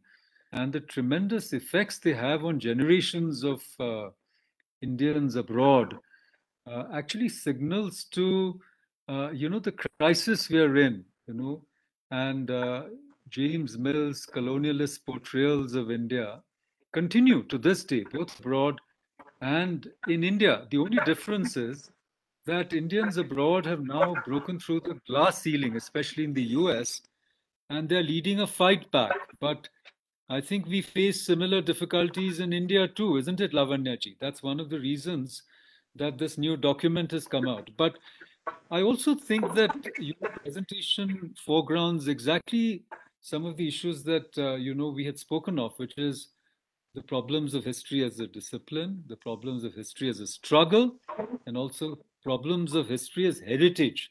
And in each of these domains, you have a multiplicity of contending ideas of what history is and should do. I mean, for example, one of the things that I got from your presentation, which was very useful, is that history is I mean, whatever we call history has to be a comprehensive and integrated, I think, inquiry. Because without art history, what I'm trying to say is, without art history, we can't understand, let's say, Vijayanagar. You know, it's not just by reading about certain aspects of Vijayanagar, but the way you illustrated, you know, materials, markets, the circulation of power, and art, and what the art comes to mean. So, in other words, Here's my book. wonderful, wonderful, wonderful. Looking forward to looking at it, reading it. So, I'm just saying that actually your work seems to point towards a better understanding when we regard the Indian past in civilizational terms, because all these things are integrated, and we can't compartmentalize, you know, too much. And one more little observation, then we can throw it open. Maybe Lavanyaji can say the first few words, and she will give the vote of thanks at the end. But I think that the Bahubali statue, you were talking about it. I mean, Bahubali simply means the one whose bahus are very strong. But the traditional name was Gomateshwara. Now, in my view, and you know, I have read a little bit and I've talked to some people. You see, it is the representation, the giant representation of the Akhanda Purusha. You know, the massive primordial Purusha which connects all the three worlds. So the Vedic Purusha has counterparts in the Ko-Sanatani, in grand images of the Buddha, including the Bamyan Buddha, the Gomanteshwara, and there are grand images of the Tirthankars also. And ultimately you will see Vishnu portrayed like that, the Mother Goddess portrayed like that, Avalokiteshvara. So these are replications of that idea of the transcendental Purusha. I say transcendental, but he or it is also grounded, and it connects all the three worlds, you know, Bhur Bhuvasva, all the three lokas, the three times. So that is the image, as I said, that primal image, which is an image of coherence, unity, stability, poise, which is how a civilization wants to see itself, which is also replicated in the temples, in the Meru Shikhara kind of architecture layer. So I think that these are the kinds of parallels that we need to open up. And finally, there were some questions. Maybe you can stop sharing your screen, Professor Rao, if you don't mind, so that we can have a. Yeah, thank you so much. We can see you better. Thank you. Someone sent me a chat question saying that, the Chinese had a tradition of history, the Arabs had it, the Greeks had it, but we didn't. And I was simply trying to say that all of this depends on what you mean by history. So if you think about itihasa, cultural memory, Puranas, I can't think of anybody, any other civilization which has had the kind of Puranic wealth that India has. Every jati, every little place has its Puranas, which are records. And again, you will need a hermeneutics to shift or sift the myths or the legends from what we today consider history. So anyhow, I think Professor Andre Vink also was here. I wanted to welcome him formally, but till that happens, till he comes back to his seat, let us throw it open. And if anybody has questions, you can send it in the chat box. You can raise your hand physically, but I can't see all of you. So maybe you can also unmute your mic and ask the question directly if you wish. But please be brief so that we can hear many voices. I think Professor Andre Vink has, again, he's standing up and doing a, okay. Anyhow, I don't know if he can hear me. So let me just welcome him for a minute if he settles down. But in the meanwhile, if anybody has a question, then please go ahead and maybe Lavanyaji, you can start the ball rolling.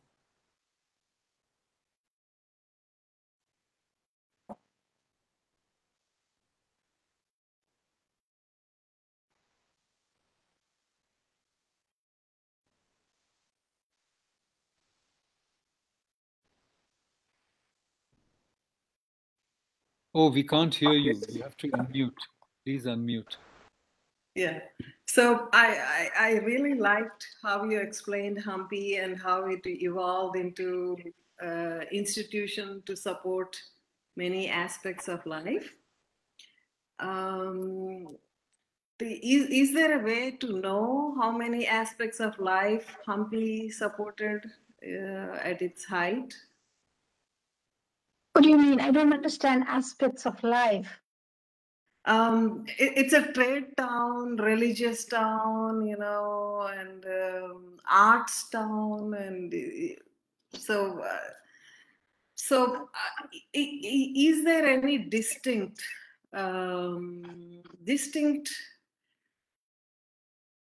institution for each one of them, right? There is an art institute, there is a craft institute, there is a trade institute. Is it like that?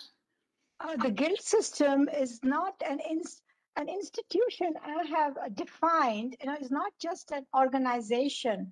It's not a random organization. An institution has principles, it has norms, it has practices. Yeah. So when we say the Matha becomes an institution, the guild system becomes an organization and an institution that continues for such a long period, whether it is from the Chalukyan period or whether Ayavale continued or the guilds of stone workers. And this, so we have inscriptions. We have a lot of inscriptions from Vijayanagar, which is published by Gopal and many others. And so looking at the details of the inscriptions, how much is given to those at that inscriptions.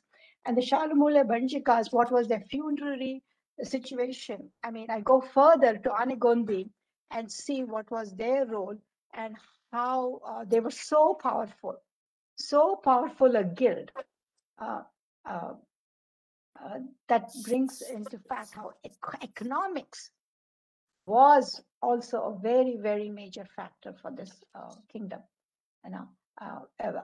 It's not that it was not there before, but I just concentrate on Vijayanagar. We also have it in the Hoysala period, where we have lots of names of artists. That period is known for something else that I would research on, while much of the guild system inscriptions are not there for the Hoysala period.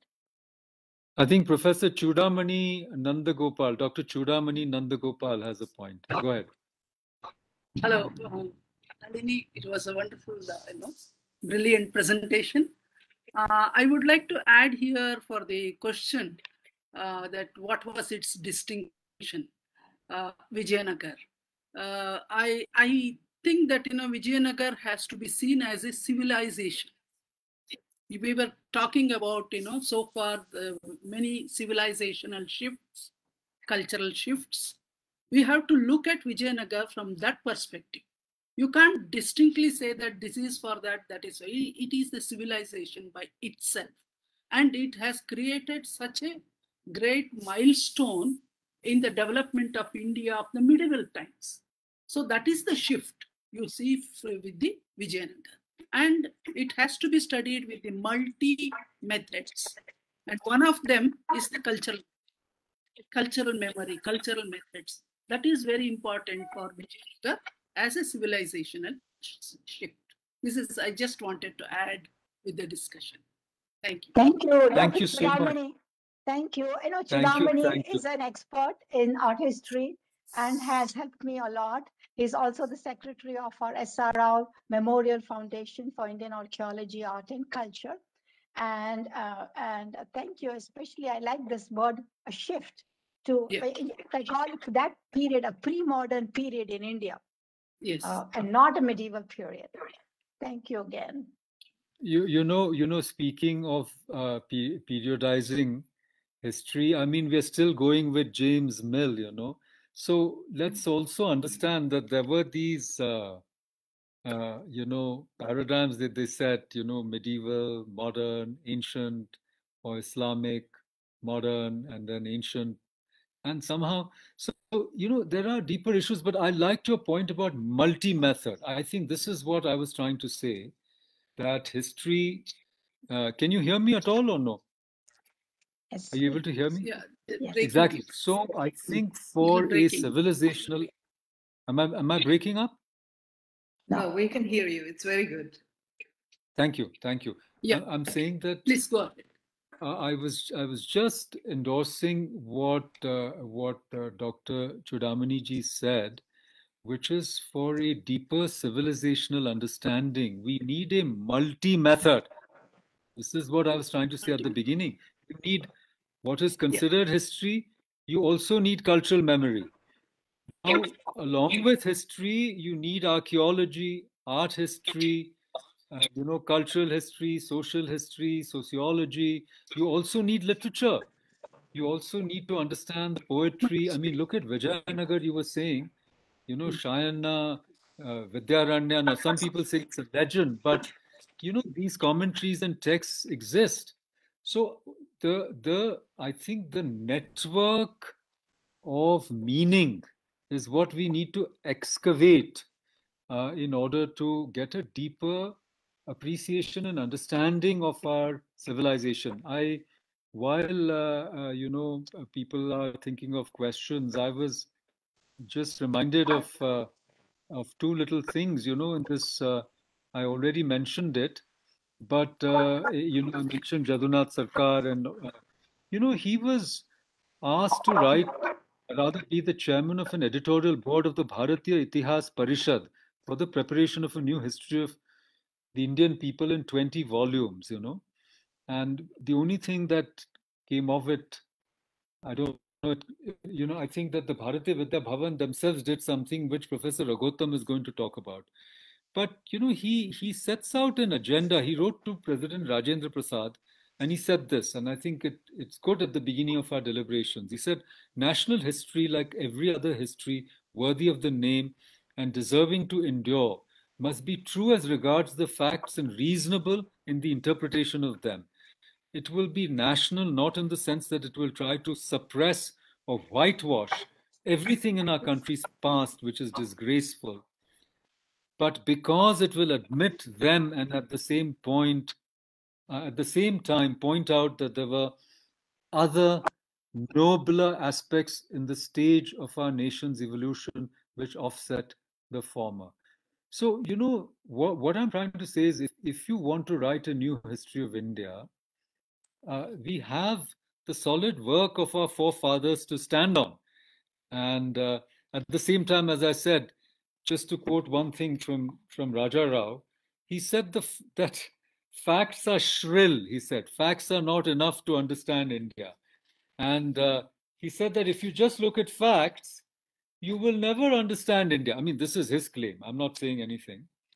But I'll just read you one excerpt from here, where he says, and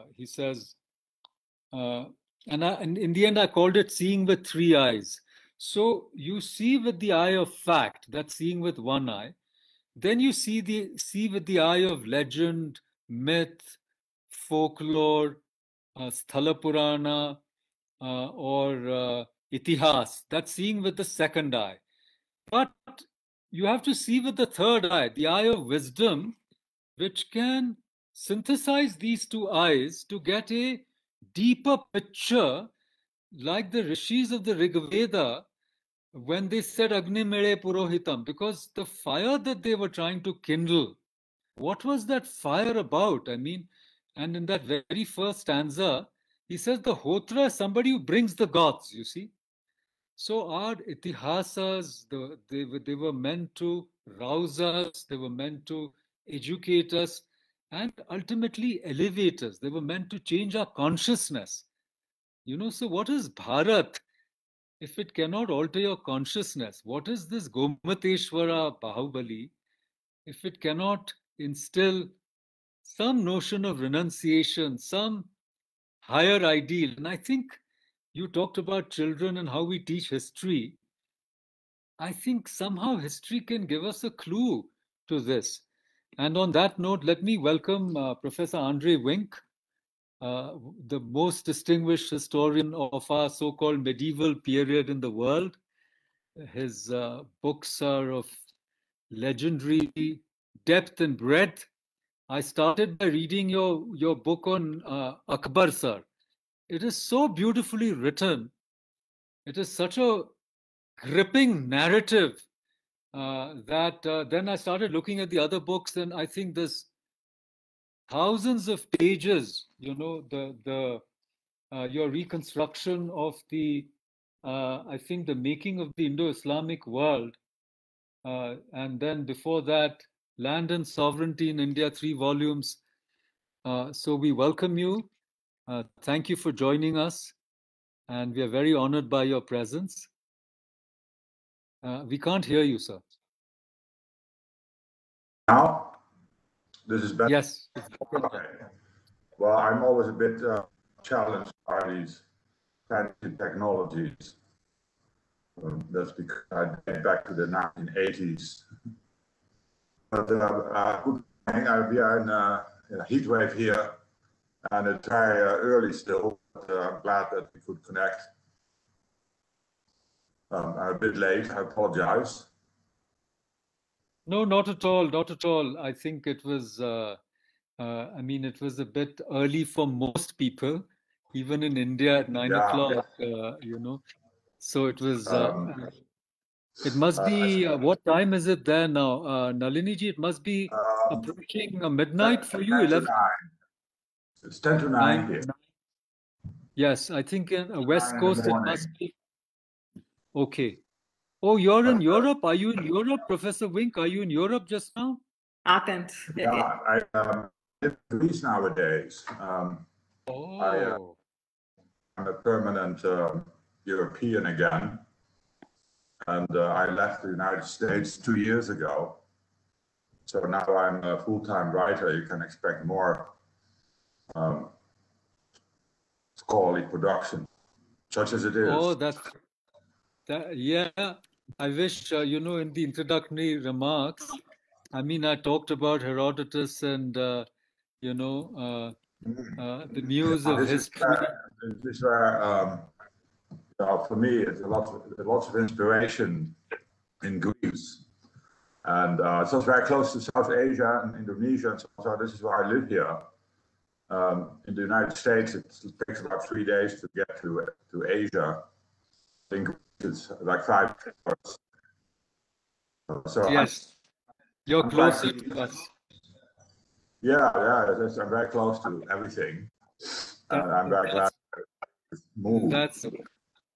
Yes, that's wonderful because you know, I was going to, you know, the Muse of History, Cleo, and you know, we were talking about Shreyas, Akshitam, and you know, all of those things, Kleos, aceton. I mean, I've brought those things up as older ideas of history and so forth. Like that. Now, shall we? We are coming close to the end of this session. I'm wondering if Professor Chakravarti, are you there? Are you willing to start? What shall we do? Do we want a little break now?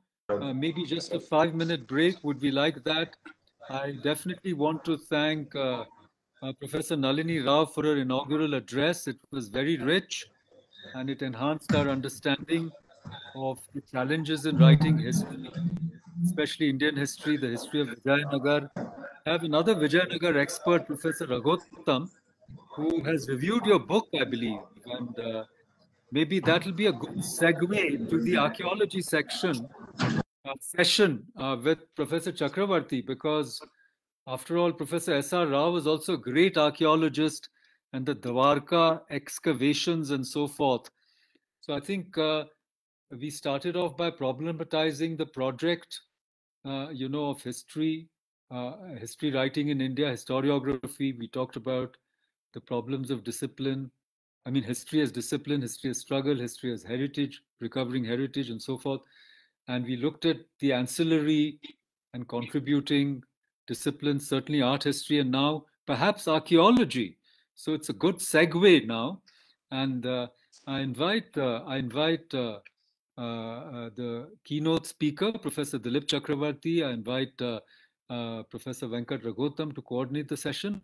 But let me also request Lavanya ji to just give a brief vote of thanks to Professor Nalini Rao and just conclude our inaugural session, please. Thank you so much, Professor Makarand Pranjpe. Your introduction was excellent. You began with Vedic sources and Greek sources. It started us on the right footing. And then, of course, Professor Nalini ji took us on a different direction, textual sources to monumental sources, how we can use these monumental and artistic sources to understand our history. That's what the history writing should be. We should use, of course, textual sources, but we should also be willing to use monumental and artistic sources as well as folk and other sources. So we are coming to that, and I thank both of you, Professor Paranjpe as well as Professor Nalini Rao, for your contribution and for your lectures, highlighting what we need to do as we proceed with examining, re-examining Indian history and trying to constitute a fact-based history for the future of India. So thank you very much. Thank you so much. Thank you all. Thank you, Professor Rao. Thank you, Chudamani ji. Thank you, everyone. And may I now request Professor Raghottam to conduct the keynote session. And the speaker is, of course, Professor Dilip Chakravarti. Go ahead, please. You need to unmute. Can you hear me? Yes, please. We can hear you. Okay. Go ahead, Raghottam ji.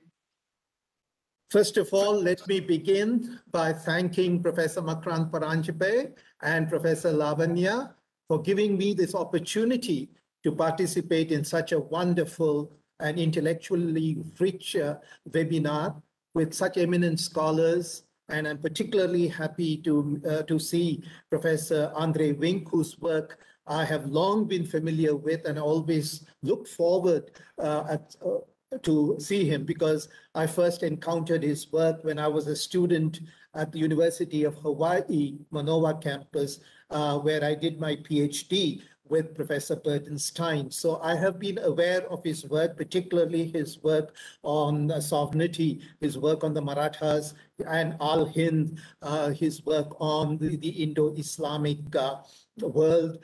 It's a wonderful contribution to medieval studies, and I'm really delighted that he is here along with the rest of us.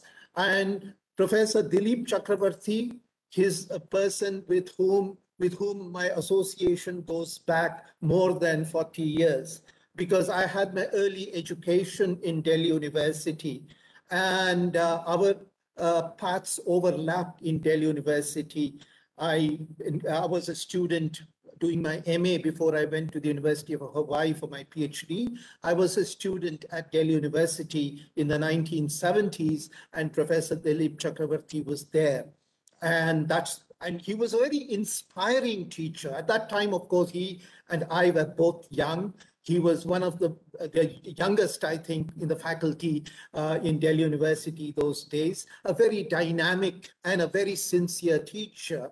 I must say that he is one of those who inspired me to go in to be a historian. The other person I must mention was Professor Geeta Banerjee, who was my teacher in Hindu College, Delhi University, Hindu College, and Professor Dilip Chakravarti, and of course, Professor Bertenstein, all of whom inspired me to take up this very, very noble profession of reconstructing the past, to which I have, to the profession to which I have dedicated most of my working life.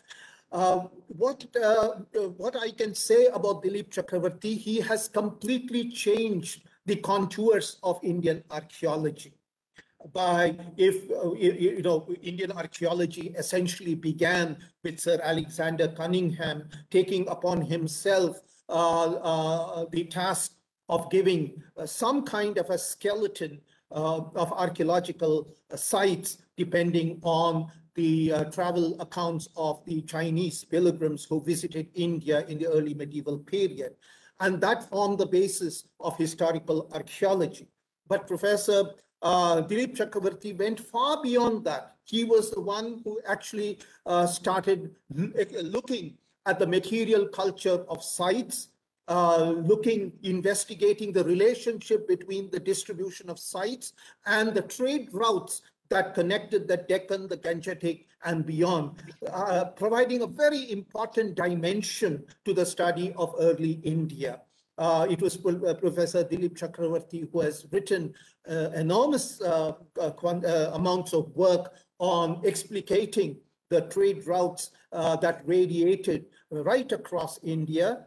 And he has also been, and I think very correctly, a critique of the kind of archaeology that was practiced in India, an archaeology that was essentially, since we are all professionals here, I think I can use the term, a highly politicized archaeology that came into India with the Nehruvian dispensation, one that used archaeology as a prop, like it used history as a prop for building up and promoting a political ideology.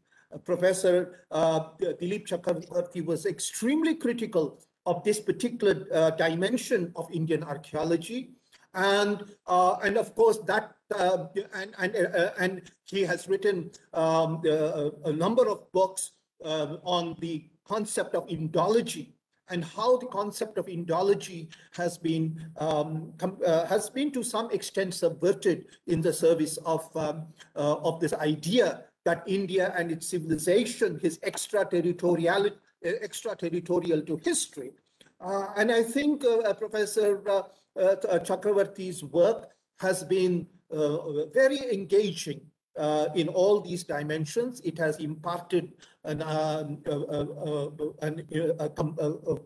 intellectual point to the study of India's past. And then his association with Professor Alchin, who at the University of Cambridge has obviously given a much needed intellectual and international background to Professor Dilip Chakravarti's work. And of late, he has also been looking at the institutional history of the archaeological survey itself. You know, the archaeological survey has gone through several different avatars, and what we have today in the form of an archaeological survey, I do not know if really serves any purpose in making and conserving the past of India, or it is instrumental in distorting India. Because if you look at the budget, and he himself in his paper will talk about it, the various kinds of audits that have been made of the archaeological survey, much of it is dispensed in the for certain groups of monuments in northern India, and by the time we take up the conservation, repairs, and other works of South Indian monuments, particularly the Chola monuments, the Vijayanagara monuments, etc., much needs to be desired. And of course, there's another dimension of archaeology that we have that I think is coming to the fore, particularly now, is the repatriation of Indian art treasures from different parts of the world. And the Archaeological Survey, of course, has been doing a great job in the last 6 or 7 years. But then these are dimensions of archaeology that Professor Dilip Chakravarti has touched upon in his different works. And I think it's a great honor for me to introduce him and to welcome him to this webinar. And I look forward to hearing him. I once again thank Professor Makrant Paranchipai, who has been a friend of mine, and Professor Lavanya, who has kindly agreed to be the international coordinator of this webinar, for allowing me to be part of this. Thank you. And I now invite Professor Dilip Chakravarti to present his paper.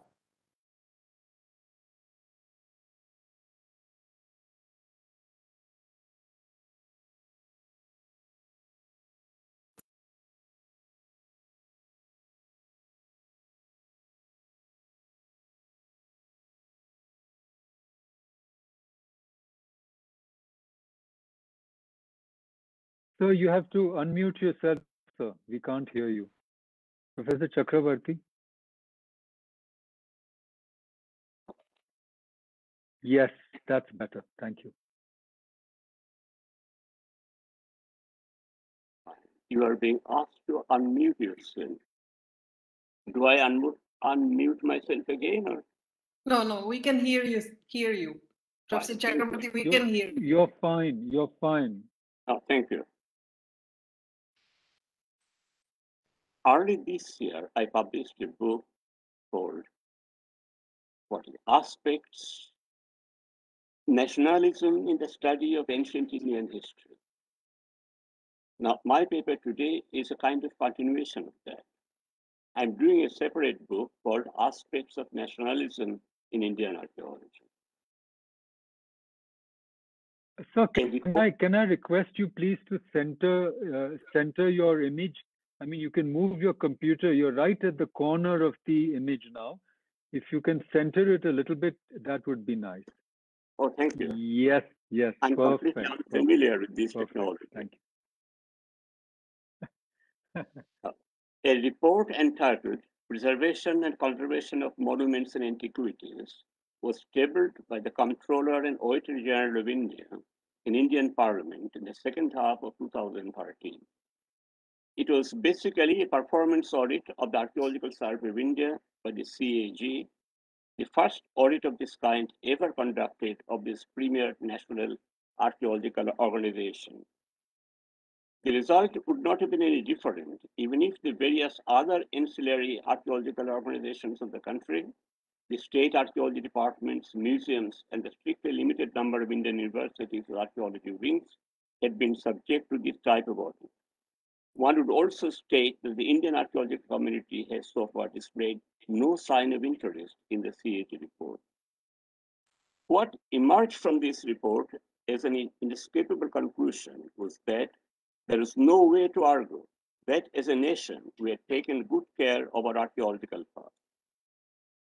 It may further be noted that the CAG report was restricted only to the examination of technical issues within the defined and accepted frame of duties of the Archaeological Survey of India. It did not go beyond its brief and consider the implications of the emerging field of archaeological knowledge in the context of the nation's past as a whole. The purpose of the present paper is precisely this: how the leading archaeologists of the country have been mostly unaware of the nationalist dimensions of the newly explored and excavated archaeological data, and how most of them have tried to assess the country's developmental stages only in terms of contacts with civilizations outside. The validity of the foregoing point was understood not by any professional Indian historian or archaeologist, but by Ram Manohar Lohia, one of our great parliamentarians and socialist thinkers. The occasion of the publication of the first volume of the UNESCO History of Mankind series, and the matter is contained in Lok Sabha Debates, Third Series, etc. The original speech of Dr. Lohia is in Hindi, and for the English version, it returned to Collected Works, edited by Masram Kapoor, Volume 6. I thank Dr. Anirban Gangopadhyay of Sama Prasad Mukherjee Foundation for kindly drawing my attention to this. The subject matter of this parliamentary discussion was the UNESCO volume titled Prehistory and the Beginnings of Civilization, which included, among others, a section on Indus civilization. Dr. Lohia writes, the errors that I'm going to point out in this book may not at the outset seem very important, but misunderstanding of Indian history by writers within and outside the country is so great that I'll try to explain its significance by a number of examples. Firstly, it is supposed that whatever occurs in India must be imitation of some other country or civilization. It is either from China or Misr or Ur or Chaldea or some other place. It has been said in this book by Leonard Dooley that when one looked at the north gateway of the great stupa at Sachi, one could not help feeling that it was inspired by the wooden architecture of China. And the strange part of it is that the statement was challenged not by an Indian member of the commission, nor by Dr. Radhakrishnan, but by Russian historian Professor Eiling. And then Mr. Dooley writes in a small note, quote, it's an impression and there is no proof, but the impression is worth recording, unquote. This is how history is being written. Mr. Dooley writes that the stupa at Sachi had inspiration from China. He's challenged by a Soviet historian that the learned Professor Dooley writes, because that impression was in his mind, that was to be recorded, although there was no proof for it. Historians, both Indian and foreign, are such rotten-headed people. It is ingrained into the minds of our children that India had nothing of its own. Everything was either imitated or influenced by outside factors. These historians can go to absurd lengths. In the book, there is mention about another book called 5,000 Years of Pakistan. On this particular book, Dr. Lohia's comment is that it was the intention of the Western writers to give Pakistan an impression of being very ancient and familiar, and also to strengthen the roots of India's partition.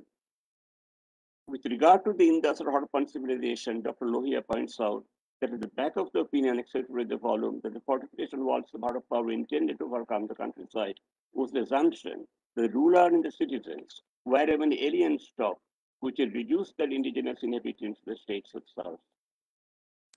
Dr. Lohia goes on to comment, quote, these historians rule out the possibility of new trends emerging from the core of Indian society.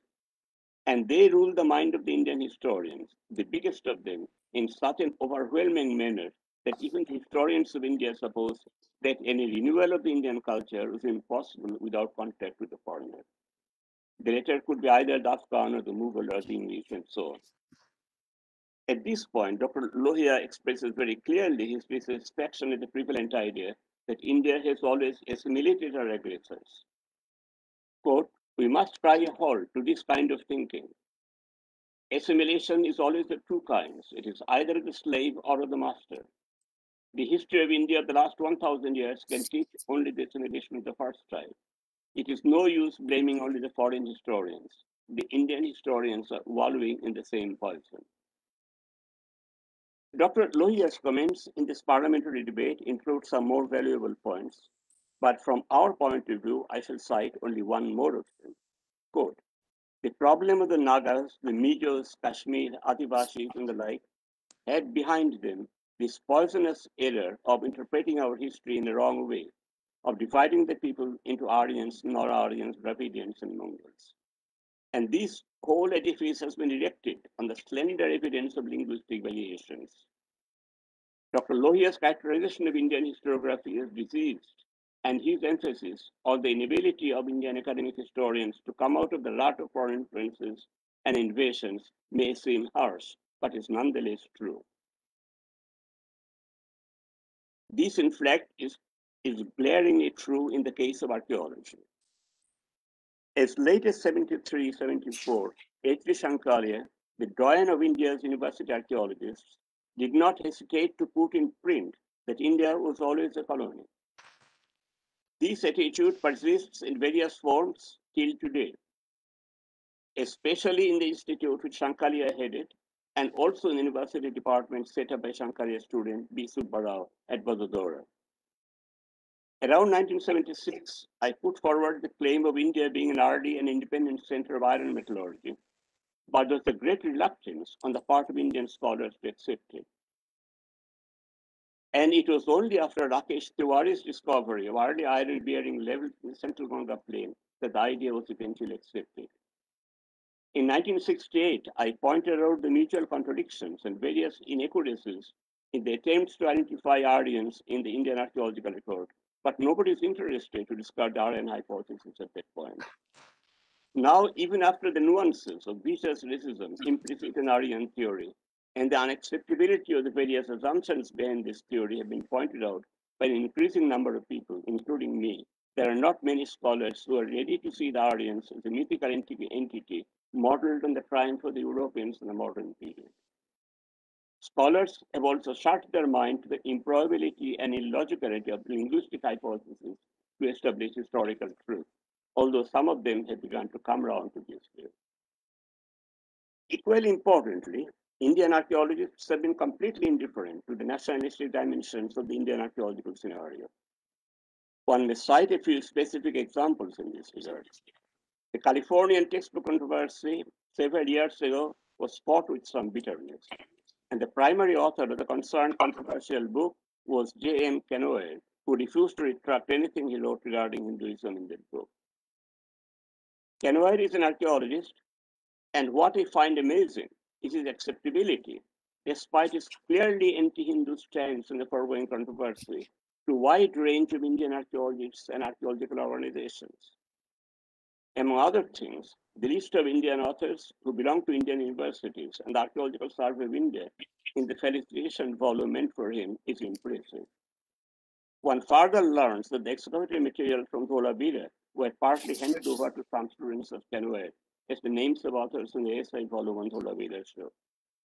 Secondly, now that the government of India pursues an open-door policy regarding foreign participation in archaeology, all that the foreign archaeologists have to do is to contact a suitably pliable Indian university archaeologist and get him or her to work on the project. The Indian university people are only too eager to jump into this bandwagon because this brings them some supposedly quote-unquote international reputation and the co-authorship of some publications without even being aware of the implications of what the concerned projects have been doing.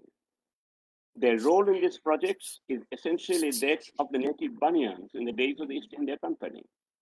They would explore the native situation and turn it to the advantage of their foreign collaborators in return for considerable personal gains for themselves. Thirdly, although the concept of the sociopolitics of the past has been current in global archaeological literature since 1986, and although I have published several books related to this concept, this has fallen on deaf ears in Indian archaeology. By sociopolitics of the past, many Indian and foreign archaeologists mean only what they call Hindutva archaeology, and some of them have even gone to the extent of criticizing the legal aspect of the Supreme Court judgment on Ayodhya. The link between the Indian left liberal group and the foreign anti-India group is crystal clear. If only we bother to investigate the recent literature. Nationalism covers innumerable details of a national life, culture, and landscape. It cannot be a uniform set of ideas, and individual archaeologists have to find their own feet in this multi-hued national world. What I have perceived on the basis of my own investigations is that the ancient landscape of India has not significantly changed since the prehistoric and the historic periods. Keeping the basic pattern of its site distribution, route network, and metallurgical and craft practices intact or basically unchanged. My idea is that there are various elements of continuity since the formation of the Indus civilization landscape as well. This brings me to an important point of my present discussion. We are currently at the door of a new and fundamentally significant realization about India's trajectory of historical development. Purely on the basis of archaeology, this shows an uninterrupted column from circa 7000 to the dawn of historical era between circa 800 and circa 500 BC. This archaeological picture covers a vast part of northwestern and northern India and possibly large sections of the Deccan and the south, although in the case of the latter, the evidence is not always explicit. But I suppose this is the case of generating more discoveries and obtaining more dates. What is equally noteworthy is that this protohistoric column of the above-mentioned time frame imperceptibly recedes into the earlier prehistoric sequence, which takes the story of human prehistory in the subcontinent to about 1.5 to 2 million years ago. The richness and diversity of prehistoric lithic finds, including rock art in India, have turned out to be mind-boggling, although a lot more regarding them is yet to be researched. However, our main focus in the present context is our protohistoric column. The point is that the entire corpus of the Vedic literature, regardless of the controversies regarding its date, has to fall somewhere in this period between the 8th millennium and the first part of the first millennium. Nothing is in broad daylight yet. The script is under it and apparently very limited in quantity. We cannot yet go on interpreting various Indus stuff in the light of Vedic references. This would make the confusion worse confounded. Even when the script is satisfactorily read, it is unlikely that it will be exposed to a deluge of Harappan documents.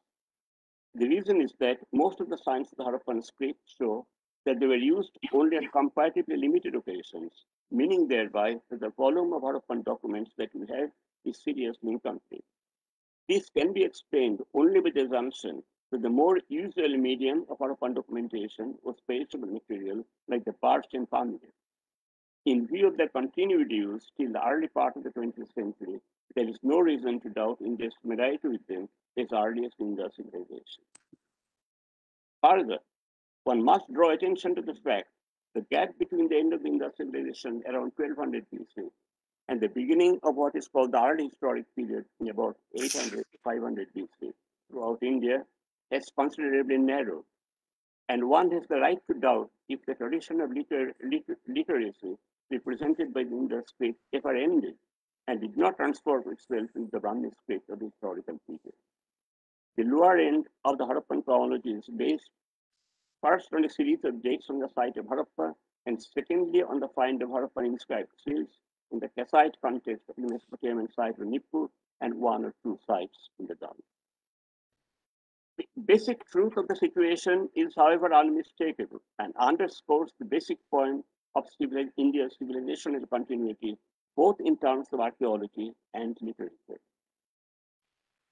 We also have to accept that the Indus civilization is the keystone of the whole development.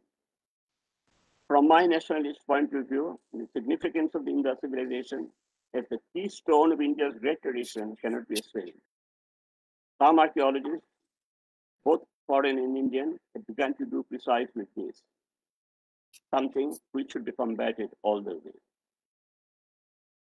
The idea that the Indus civilization was the keystone of India's great tradition is based on two facts. First, the Indus material is found from North Afghanistan to the upper part of the Godavari Valley, and from the Pakistan-Iran border to the fringe of Haridwar. Along with this huge geographical presence, one has also to consider that what is called OCP and what constitutes a part of the Harappan tradition around 2000 or 2200 BC covers the whole of the Doab up to near Allahabad. Can one imagine the impact of a tradition with such a widespread distribution and consequent areas of interaction with the rest of India will have in the rest of India? Secondly, as one looks at the archaeological manifestations of Harappan religion, one clearly finds the echo of modern Hinduism down to the presence of Shiva in the form of stone and even terracotta lingers at the Harappan sites. Thirdly, the continuity of different craft practices, including different forms of metallurgy from the Harappan times to pre-modern India, has always been clear. And one can even argue, as I have, that there has not been a substantial change in the Harappan landscape since the Harappan settlements flourished in the confluent region. In 2007 to 2008, I moved around extensively in Haryana, Punjab, and although not a scientist, I could feel on the basis of visual observations of sites in the country that the Indus sites and thus the civilization could flourish in the context of a landscape which could not be much dissimilar to what can be observed in the region today. For instance, many village sites of the region lie on sand dunes. A little sand scraping tells us that the sand dunes form the physical context of the topography when the ancient settlements are flourishing. I went to the extent of asserting that we should be ready to appreciate the growth and flourishing of the Indus civilization in a climatic context which prevails in this region today. More accurately, this should be something which is indicated by the Haryana temperatures, reflecting climatic and water-related situation in the 19th century. The only allowance I am ready to give is a better availability of water and related wetness throughout the area. A close study of the 19th century and somewhat later district temperatures of Haryana Punjab showed that there were rich, well-watered patches of land in the entire region right up to the extinct coast of the Bhagor in Rajasthan. The availability of water during the monsoon was never in doubt.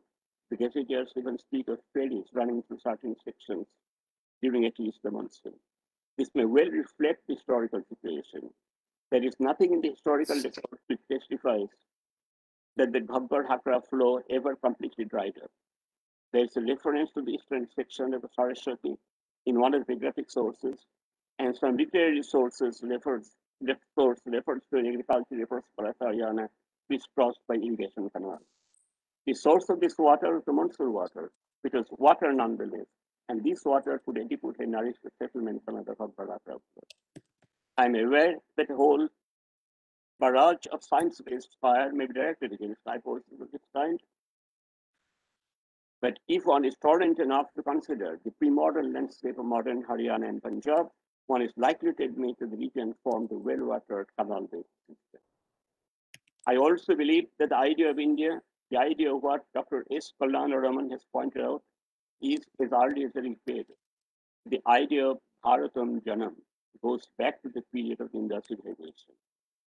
The most direct evidence is in the form of Gangetipalli copper ore implements of circa 2000 BC, found as far south as Ramanathapuram in Tamil Nadu in the Munnar area of Kerala.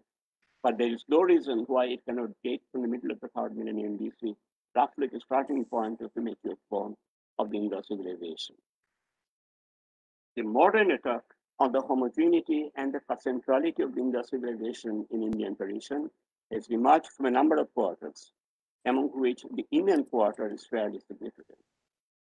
Some years ago, an American archaeologist coined the term Soda-Thodapa to indicate some local features in the presence of the Harappan civilization in the region. Although the term Soda-Thodapa meant much more than an agglomeration of local features. The point is that a good number of Indian archaeologists from Baroda, Pune, and other places took clue from this and became very keen to find clusters of local developments all over Gujarat, using in the process such local geographical terms as Anartha Harappan, Latha Harappan, etc. Their focal point is to highlight the local pottery features of the Harappan development, ignoring the civilizational phenomenon which emerged at the end of all this regional development. To them, the Harappan civilization was only a quote-unquote veneer on the top of this regional development. The choice of the term veneer is unfortunate because the term is reminiscent of the veneer which the carpenters put on the top of the dining tables of paper, and surely doesn't suggest the growth of the civilization was organically related to what happened in the same regions earlier. This is somewhat like the attempt of many Indologists to deny the existence of Hinduism as religious homogeneity on the ground there is various sects like Shaivism, Vaishnavism, etc. in the background. The brusqueness of such ideological assertions has always amazed me, and the same can be said about the incredible eagerness of some Indian archaeologists to deny the presence of the variety glory of the Harappan Indian civilization in the name of its differing regional background. Some Indian archaeologists have also begun to wonder why the study of the Harappan civilization should occupy so much space in the Indian archaeological literature in comparison with the space allotted to various regional cultural traditions. The politics of the Harappan studies is a major topic in itself. The fact that it is entirely messy is entirely due to the complete indifference of Indian archaeologists themselves to evaluate the nationalistic implications of the interpretations which have been offered for the concerned archaeological method. In conclusion, we should get back to what Dr. Ram Manohar Lohia expressed as an anguish in Indian Parliament in 1963. How is it that our lens ancient history should invariably be considered as the tail end of developments elsewhere? Very few archaeologists of the country have been interested in the question, but some of us have been keenly aware of the deep anguish which led to this question. There have also been discoveries galore, and it is possible, again, only for some of us, to put all these discoveries in the frame of an essentially Indian narrative, a narrative in terms of an immeasurably old and continued human occupation without any break in our civilizational column. In two of my publications, Indian Archaeological History and the Oxford Companion to Indian Archaeology, I put forward this narrative, although the narrative would now require some updating in the light of the data accrued in more recent years. Meanwhile, in the borderlands and boundaries of the Indian subcontinent, from Balochistan to the Pathkoi Range and Arakan-Yuma, 2018, I tried to offer a geographical frame within which India's interactions with the bordering regions may be historically and geographically appraised. In my Nationalism in the Study of Ancient Indian History, 2021, I argued the communist control of the ancient Indian historical studies virtually destroyed the essential source-based study of ancient India over a period of about 60 years since the 1960s.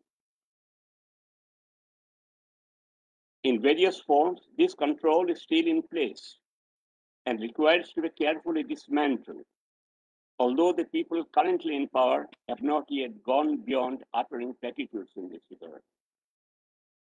They've also been joined by a large number of professional and non-professional people who do not seem to know what they wish to find historically in ancient India.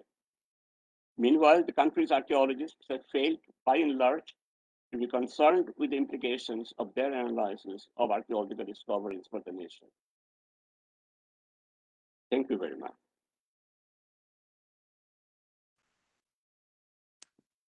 It's a brief summary of modern Indian archaeological situation, which can be fairly awful, depending on the way we look at it. Whatever we may find in Indian soil, its analogy has to be found somewhere outside the country. This is bad scholarship. In fact, it is idiotic scholarship. And also, this is very demeaning. In fact, my anger about these matters is well known, so I shall not go into them. But having gone through Indian historiography the past 200 years or so, ancient Indian historiography, I have not put so much blame on the colonial historians, except of the ilk of James Mill and others. Mill was influenced by ecclesiastical factors. I mean, he was not even a gentleman, and Lord knows why we made so much of it. But the other historians, professional ones, even Vincent Smith and that governor of Bombay, Mount Stuart Elphinstone. Elphinstone's book on the history of India, even this brief ancient history section, is a superb one. Well written, cogently argued, and evokes the landscape of India, which our sorry historians don't do. Sorry for my language, but then kind of have it. So let us not blame the colonial historians. And to argue that we Indians had a sense of history. It is purely rubbish, Professor Paranjpe. Do you know why? Because if you pick up the history, try to evaluate the source of the history of any region in the context of ancient India, you will find the sources don't simply exist. See, that's the tragedy. We don't have the sources in adequate number, adequate quantity. He'll say about the Gupta period, and even after that, I mean, it is only till you come to the Vijayanagar period, periods like this, that you have some ability to produce sources and get quantity. So let us no longer blame the colonial historians. They did that business in their own way, no doubt about it. But why should we be so concerned with them after so many years after independence?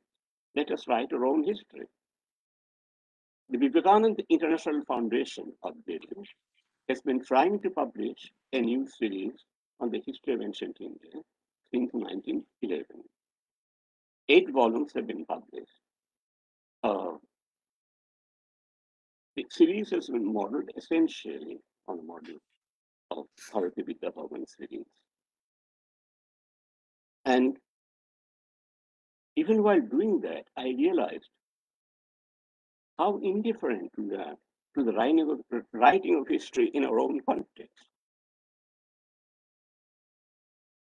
In fact, one of the reasons why this series has got delayed, only 8 volumes have been published and 3 more volumes have been. Has the series been published, I believe, no? In 2013, I saw the launch, 6 volumes. 8 volumes have been published. Has it come out, sir? Out of the 11 volumes. So I think that's a monumental. Okay. I'm aware of that project. I even visited and checked, and all the different difficulties that you encountered as the general editor. And you're absolutely right that it's pointless blaming the colonial. I mean, there's a lot that we should have done. We haven't. As it happens, Professor B.B. Lal, who was, the DG of the Survey of India, also the director of IIAS for a while. I met him recently. So he was also telling me about how some of these archaeological survey things have failed. In fact, our building here itself is under their control to some extent, and they're not at all helpful. But going back to what you said, I know I attended a seminar by Professor Ashok Aklujkar of British Columbia, and he said that before the invasion of Alexander, nothing in India can be dated. That's what he said. We're not talking about Paleolithic and those dates where you have other kinds of evidence. But the point that, in fact, I was trying to make was that the others have talked about it. Hayden White. I mean, the turn in the writing of history also. I don't know if you can hear me because my video is constantly. I mean, your video is constantly spinning. Can you hear me at all? Oh yes, of course. We can hear you. Am I audible? Video went spinning, but we can hear you.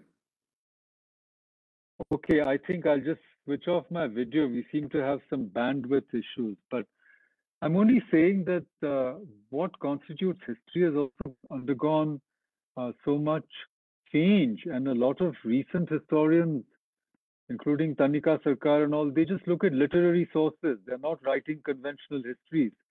They're reconstructing a certain period in Bengal, let's say by reading Rabindranath Tagore.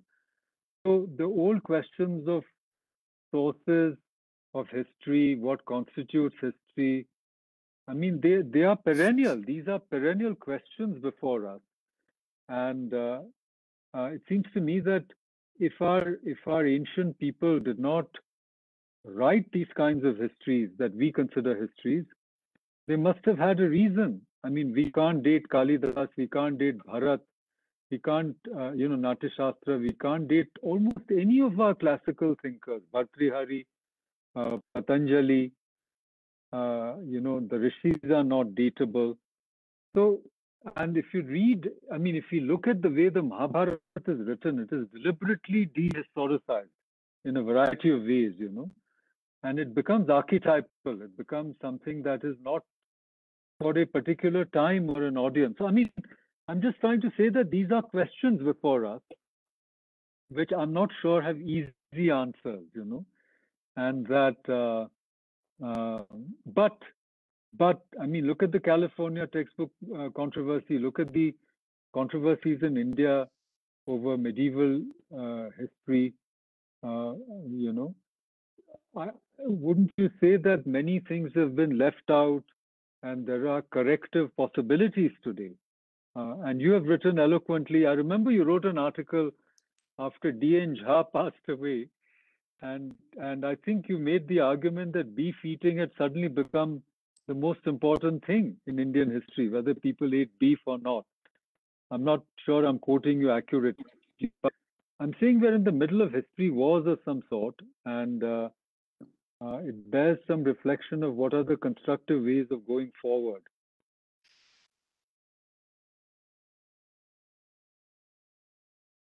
Indian left have harmed the study of ancient India in an immeasurable way. But I have lived through it. Last 60 years have been the story of communist control of Indian history. As simple as that. And the first thing which should be done is to neutralize that influence. And this should be done fairly rigorously. Clear objectives in mind.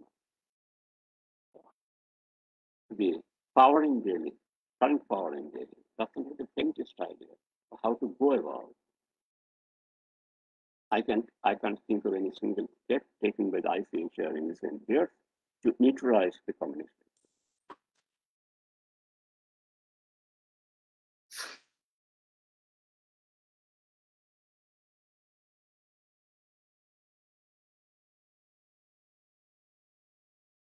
Indeed. The nexus, can you hear me? Yes. Official histories, yes.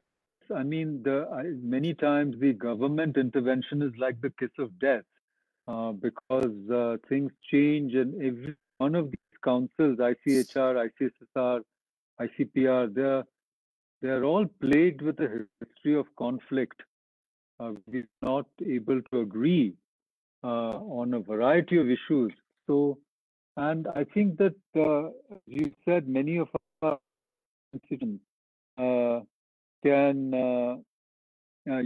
also attest to these internecine conflicts, ideological and periodic purges. Professor Raghottam may come in. I think in the South they face yet another kind of I would call it I don't know what to call it. There's a whole Dravidian movement. They are often in power. That creates its own pulsions. So I think that this project of, sort of reconsidering historiography in the current time is fraught with all these pressures, I think. And I'm not very sure, what is to be done. But now the real question is, do we want some discussion? Because it's a keynote session. Normally, keynote sessions do not necessarily, have a discussion, but it depends on Professor Chakravarti. We still have a few minutes because at 1:30 we have, at 1:30 we have to come back for Professor, I think it's Sharadindu Mukherjee's presentation, 1:30 to 3. In fact, our times have somewhat been adjusted for people to be able to participate because already it's getting very late in the US. For people joining us from the US, I think West Coast it's midnight. After a while, Lavanya ji will start dropping off, I think. It'll be a challenge to keep awake. So anyhow, you tell me, how would you like to go about it?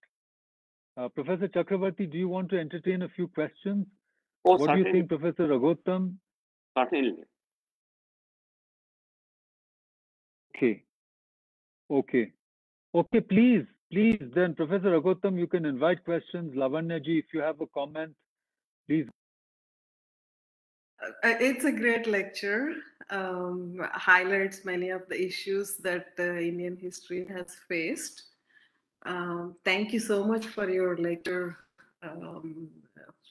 Professor Chakraborty. It's how to go about it is a question, and it takes a lot of official will and official also involvement. It, the Indian history as it is now presented actually comes from East India Company's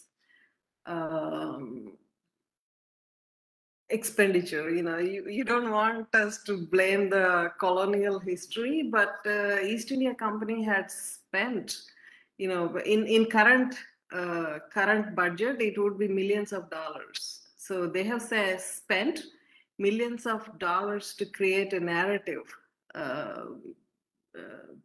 So the same amount of will and involvement should be there to correct this narrative. Of course, there is. I agree with you. There is some lack of interest, lack of willingness on the part of the historians in the last 50 years. They could have done it, but it's dominated by sections that had no will to do it. But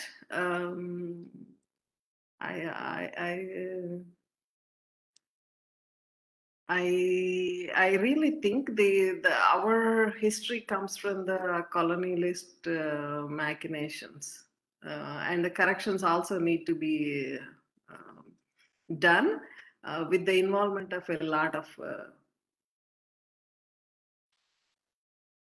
official will and involvement.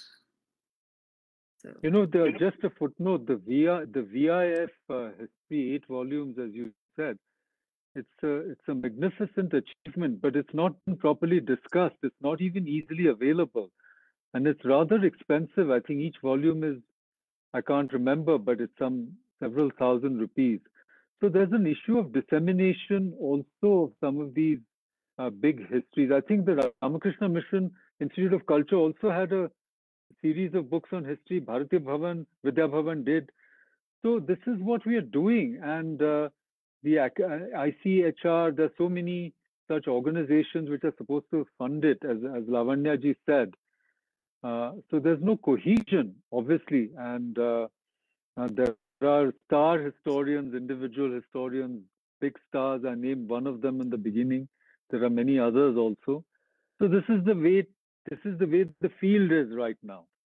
So if we take Lavanya ji's question, what should be done, then what do you suggest? I've taught in Indian universities for many years, 25 years to be precise. And what I find is that we simply don't work enough. I mean, if all the history departments, if all the members of those departments could engage themselves professionally, deeply in the subject, things would have been improved much faster. But we have not done that. As far as ancient history is concerned, I am reasonably knowledgeable in the sense that I keep tracks of whatever is happening in various Indian university departments. And there the picture is disappointing. So basically, we have to pull ourselves up. I can think of universities with full-fledged ancient Indian history, culture, and archaeology departments, which don't even hold their classes properly. Not to speak of research, let alone research. So that is one of the serious problems. And that can be solved by individual efforts. If the government wishes to help, it is welcome, but still, individuals also have got their basic duties. Nobody asked Indian archaeologists to be essentially Beimans. In fact, in my moments of bitterness, I considered the headline, The Beiman Soul. Nobody asked us to be that. Nobody asked us to hero worship Mark Kenway, a prominent figure of the California textbook controversy.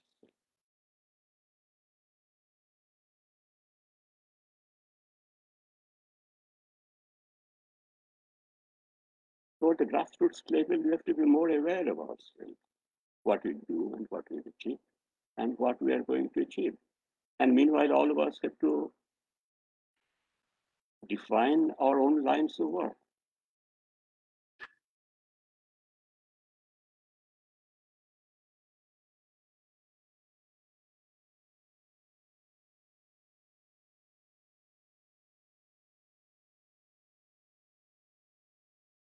In fact, Indian archaeology has never been nationalistic.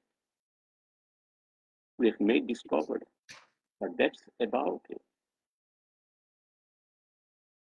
And we have made discoveries because a tremendous amount of money is spent every year on doing archaeological research, archaeological excavation.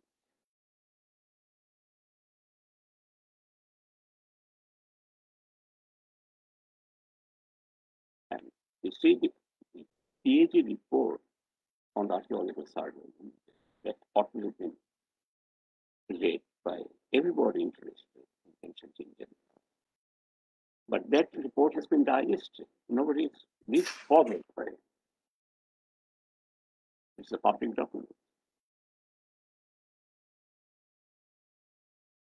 You see, you've raised a number of issues, and we are not able to address those obviously because every university department, not only of history but of many other departments, you know how they function. And when it comes to archaeology, I was at Nalanda a couple of years ago. The sites, they've excavated, they've like become garbage bins. People they go to visit and then they throw things there. And many, I think, very valuable things are probably lost in the process, So there we work in spurts. Suddenly there's an interest, certain things happen, and then for years nothing will happen. Anyhow, so these are structural, institutional, political, and so forth issues. And I think, Professor Raghutam, maybe you can offer your concluding remarks since we haven't had any questions, because I think everything you've said is so spot on.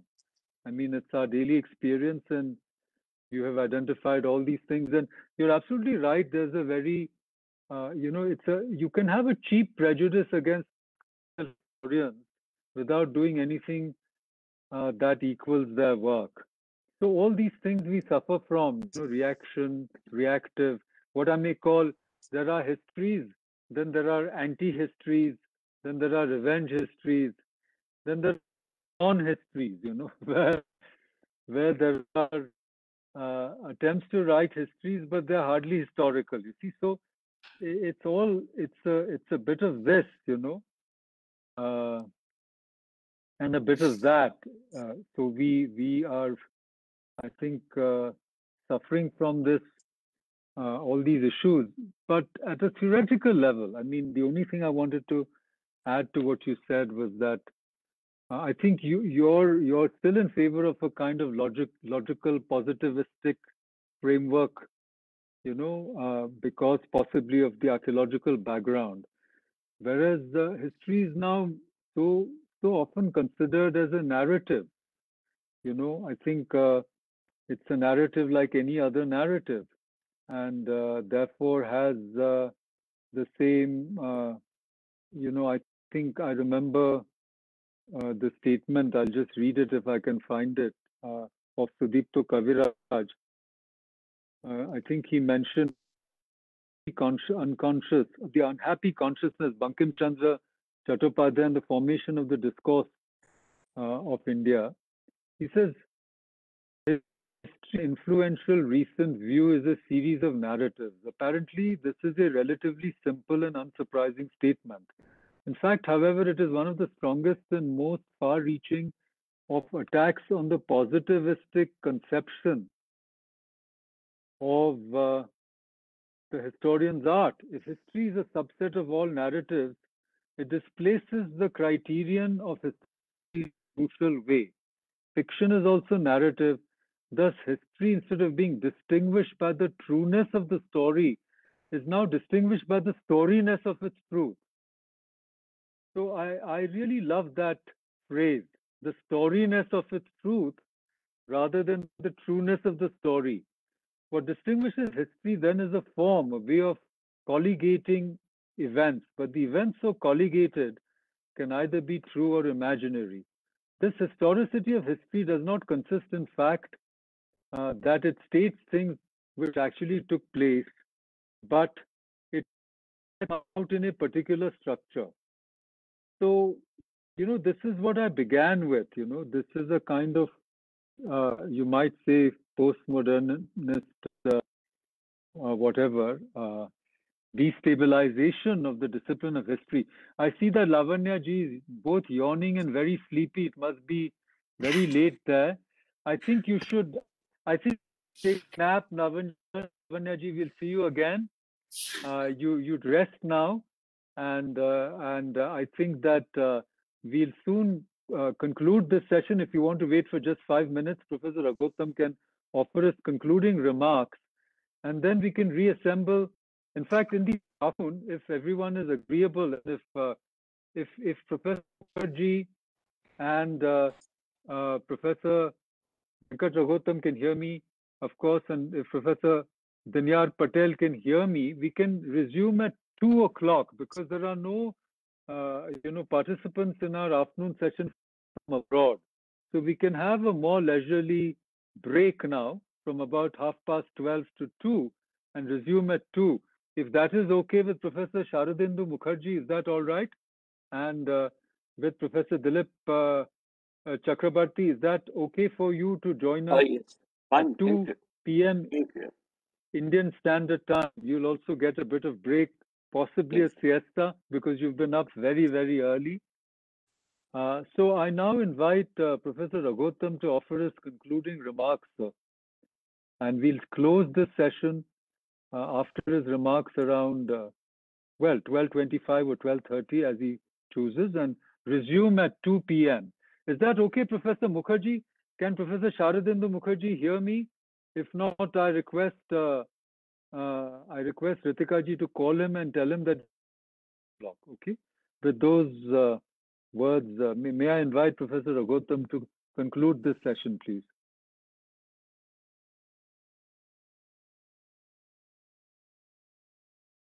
Unmute yourself, sir. Please unmute yourself.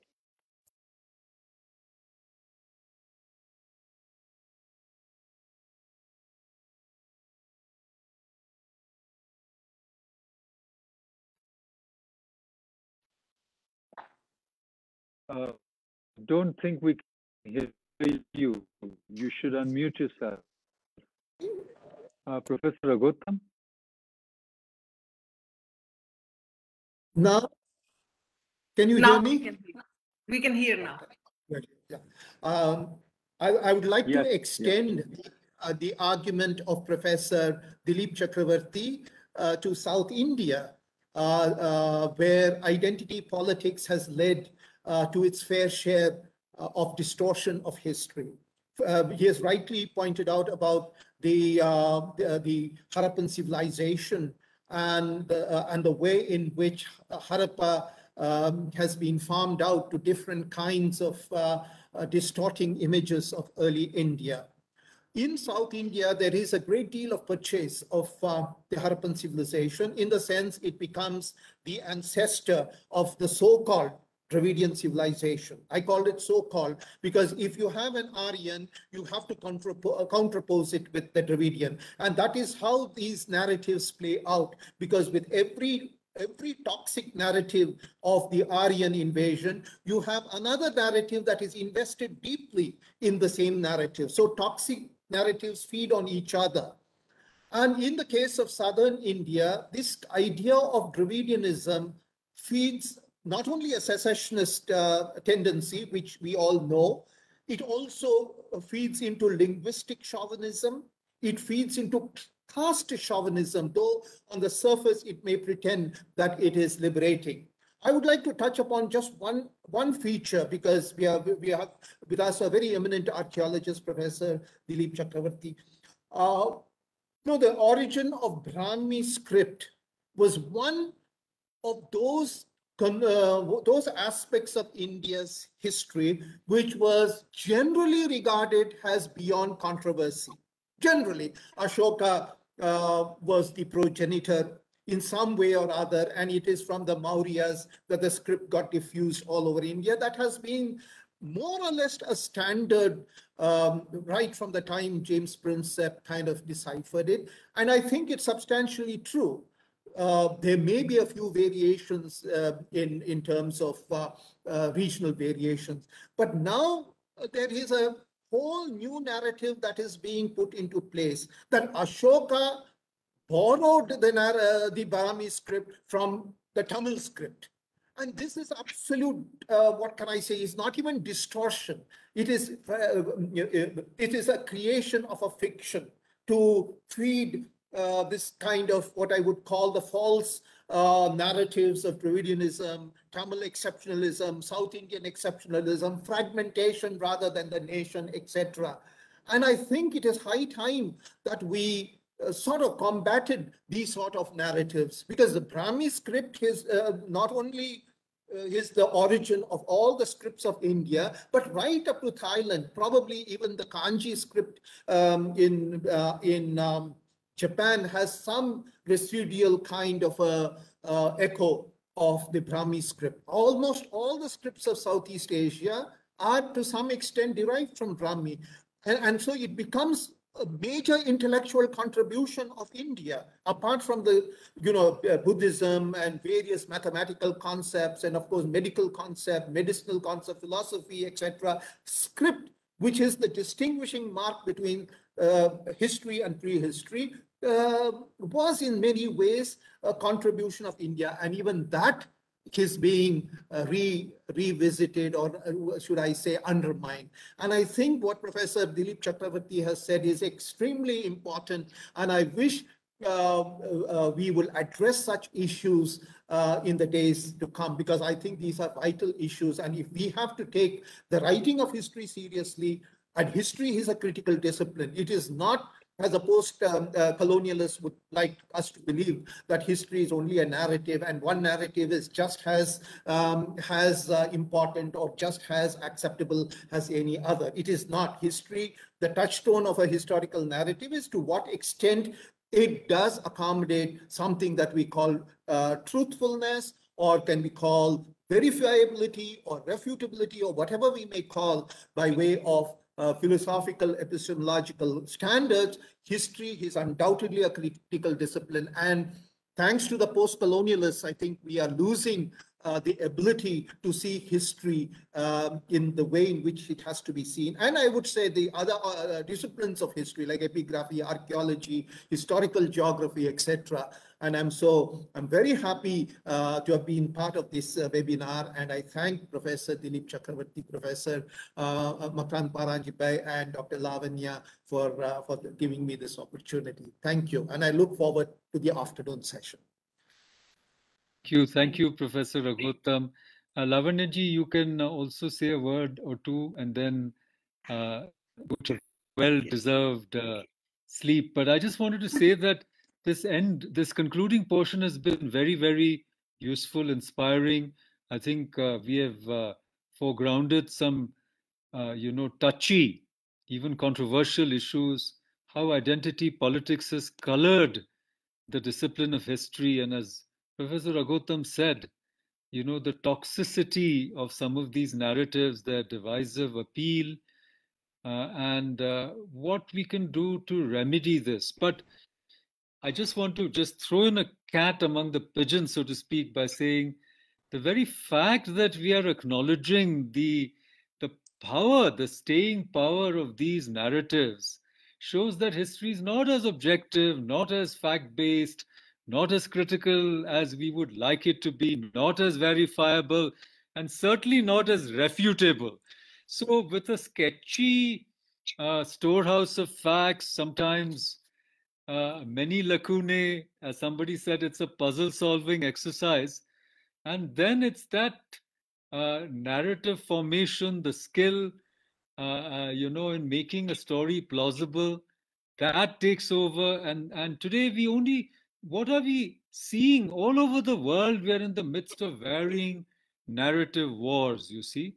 And in social media, you can see the power of these fake narratives, sometimes of, quasi, should I say, substantiated allegations and so forth. So maybe we are in a post-history, post-truth. I didn't bring in Francis Fukuyama and the end of history at all, but I think I still see that what we are experiencing in India, at least, is a kind of resurgence with academic historians, non-academic historians. Like, the leading historian of Maratha history now is a man called Uday Kulkarni, who is a surgeon who worked for the Air Force. And I've read his books, they're very well documented. I think they can pass muster. And we also have popular historians, William Dalrymple, his history of the East India Company is a history of loot. I mean, it's very beautifully written and it has a wealth of facts and, and insights, I would say. There are histories of the Kohinoor. So I'm just saying that it's a time of great ferment and and fervor for Indian history. Lots of people are stepping out, writing, and as I said, there are all kinds of histories: global histories, species histories, century histories, histories of Asia. Another friend of mine has written a whole history of Asia. You see, he's a Singapore-based based author. It's a very good book in its own ways.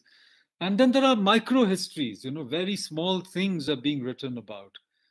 So I think it's a time of, I would say hope and possibilities also. And I am enthused by a movement, as I see it, and a collaboration and a cooperation between the diaspora and people here, and not relying entirely on government, private initiatives, foundations like the Vivekanand International Foundation.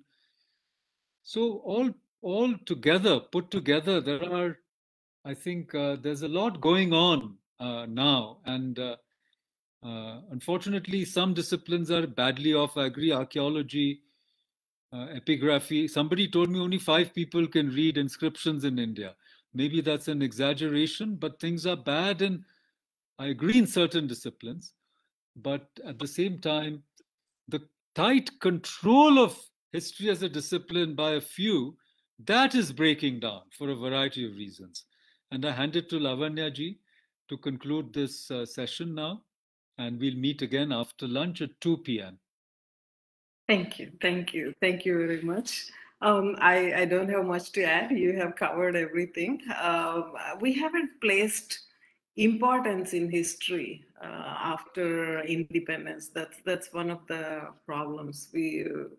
I think the history was ceded to a small group,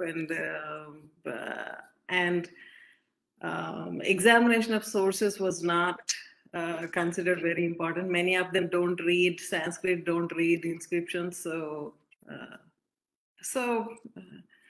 naturally, so they continued the narrative that was already there. If you can read the new sources, you can bring out new information. If you can't read them, of course, you're going to continue the same thing. So, yeah. But I'm glad it's beginning to get wide, and more books are written and more narratives are coming out, which is actually good for us, good for the field of history. So yeah. Thank you so much. Thank you for guiding us and helping us and organizing this. Thank you. Thank you. I look forward to everyone rejoining us at 2 o'clock. The session will be chaired by Professor Dilip Chakravarti, and he will have occasion to continue, his line of argument, which he has initiated already. Thank you all, and we'll rejoin you later, and Lavanyaji tomorrow. Sleep well. Thank you. Thank you. Very well-deserved rest. Okay, Bye. thank you so much. Thank you, Professor Dilip Chakraborty. Thank you. Thank you.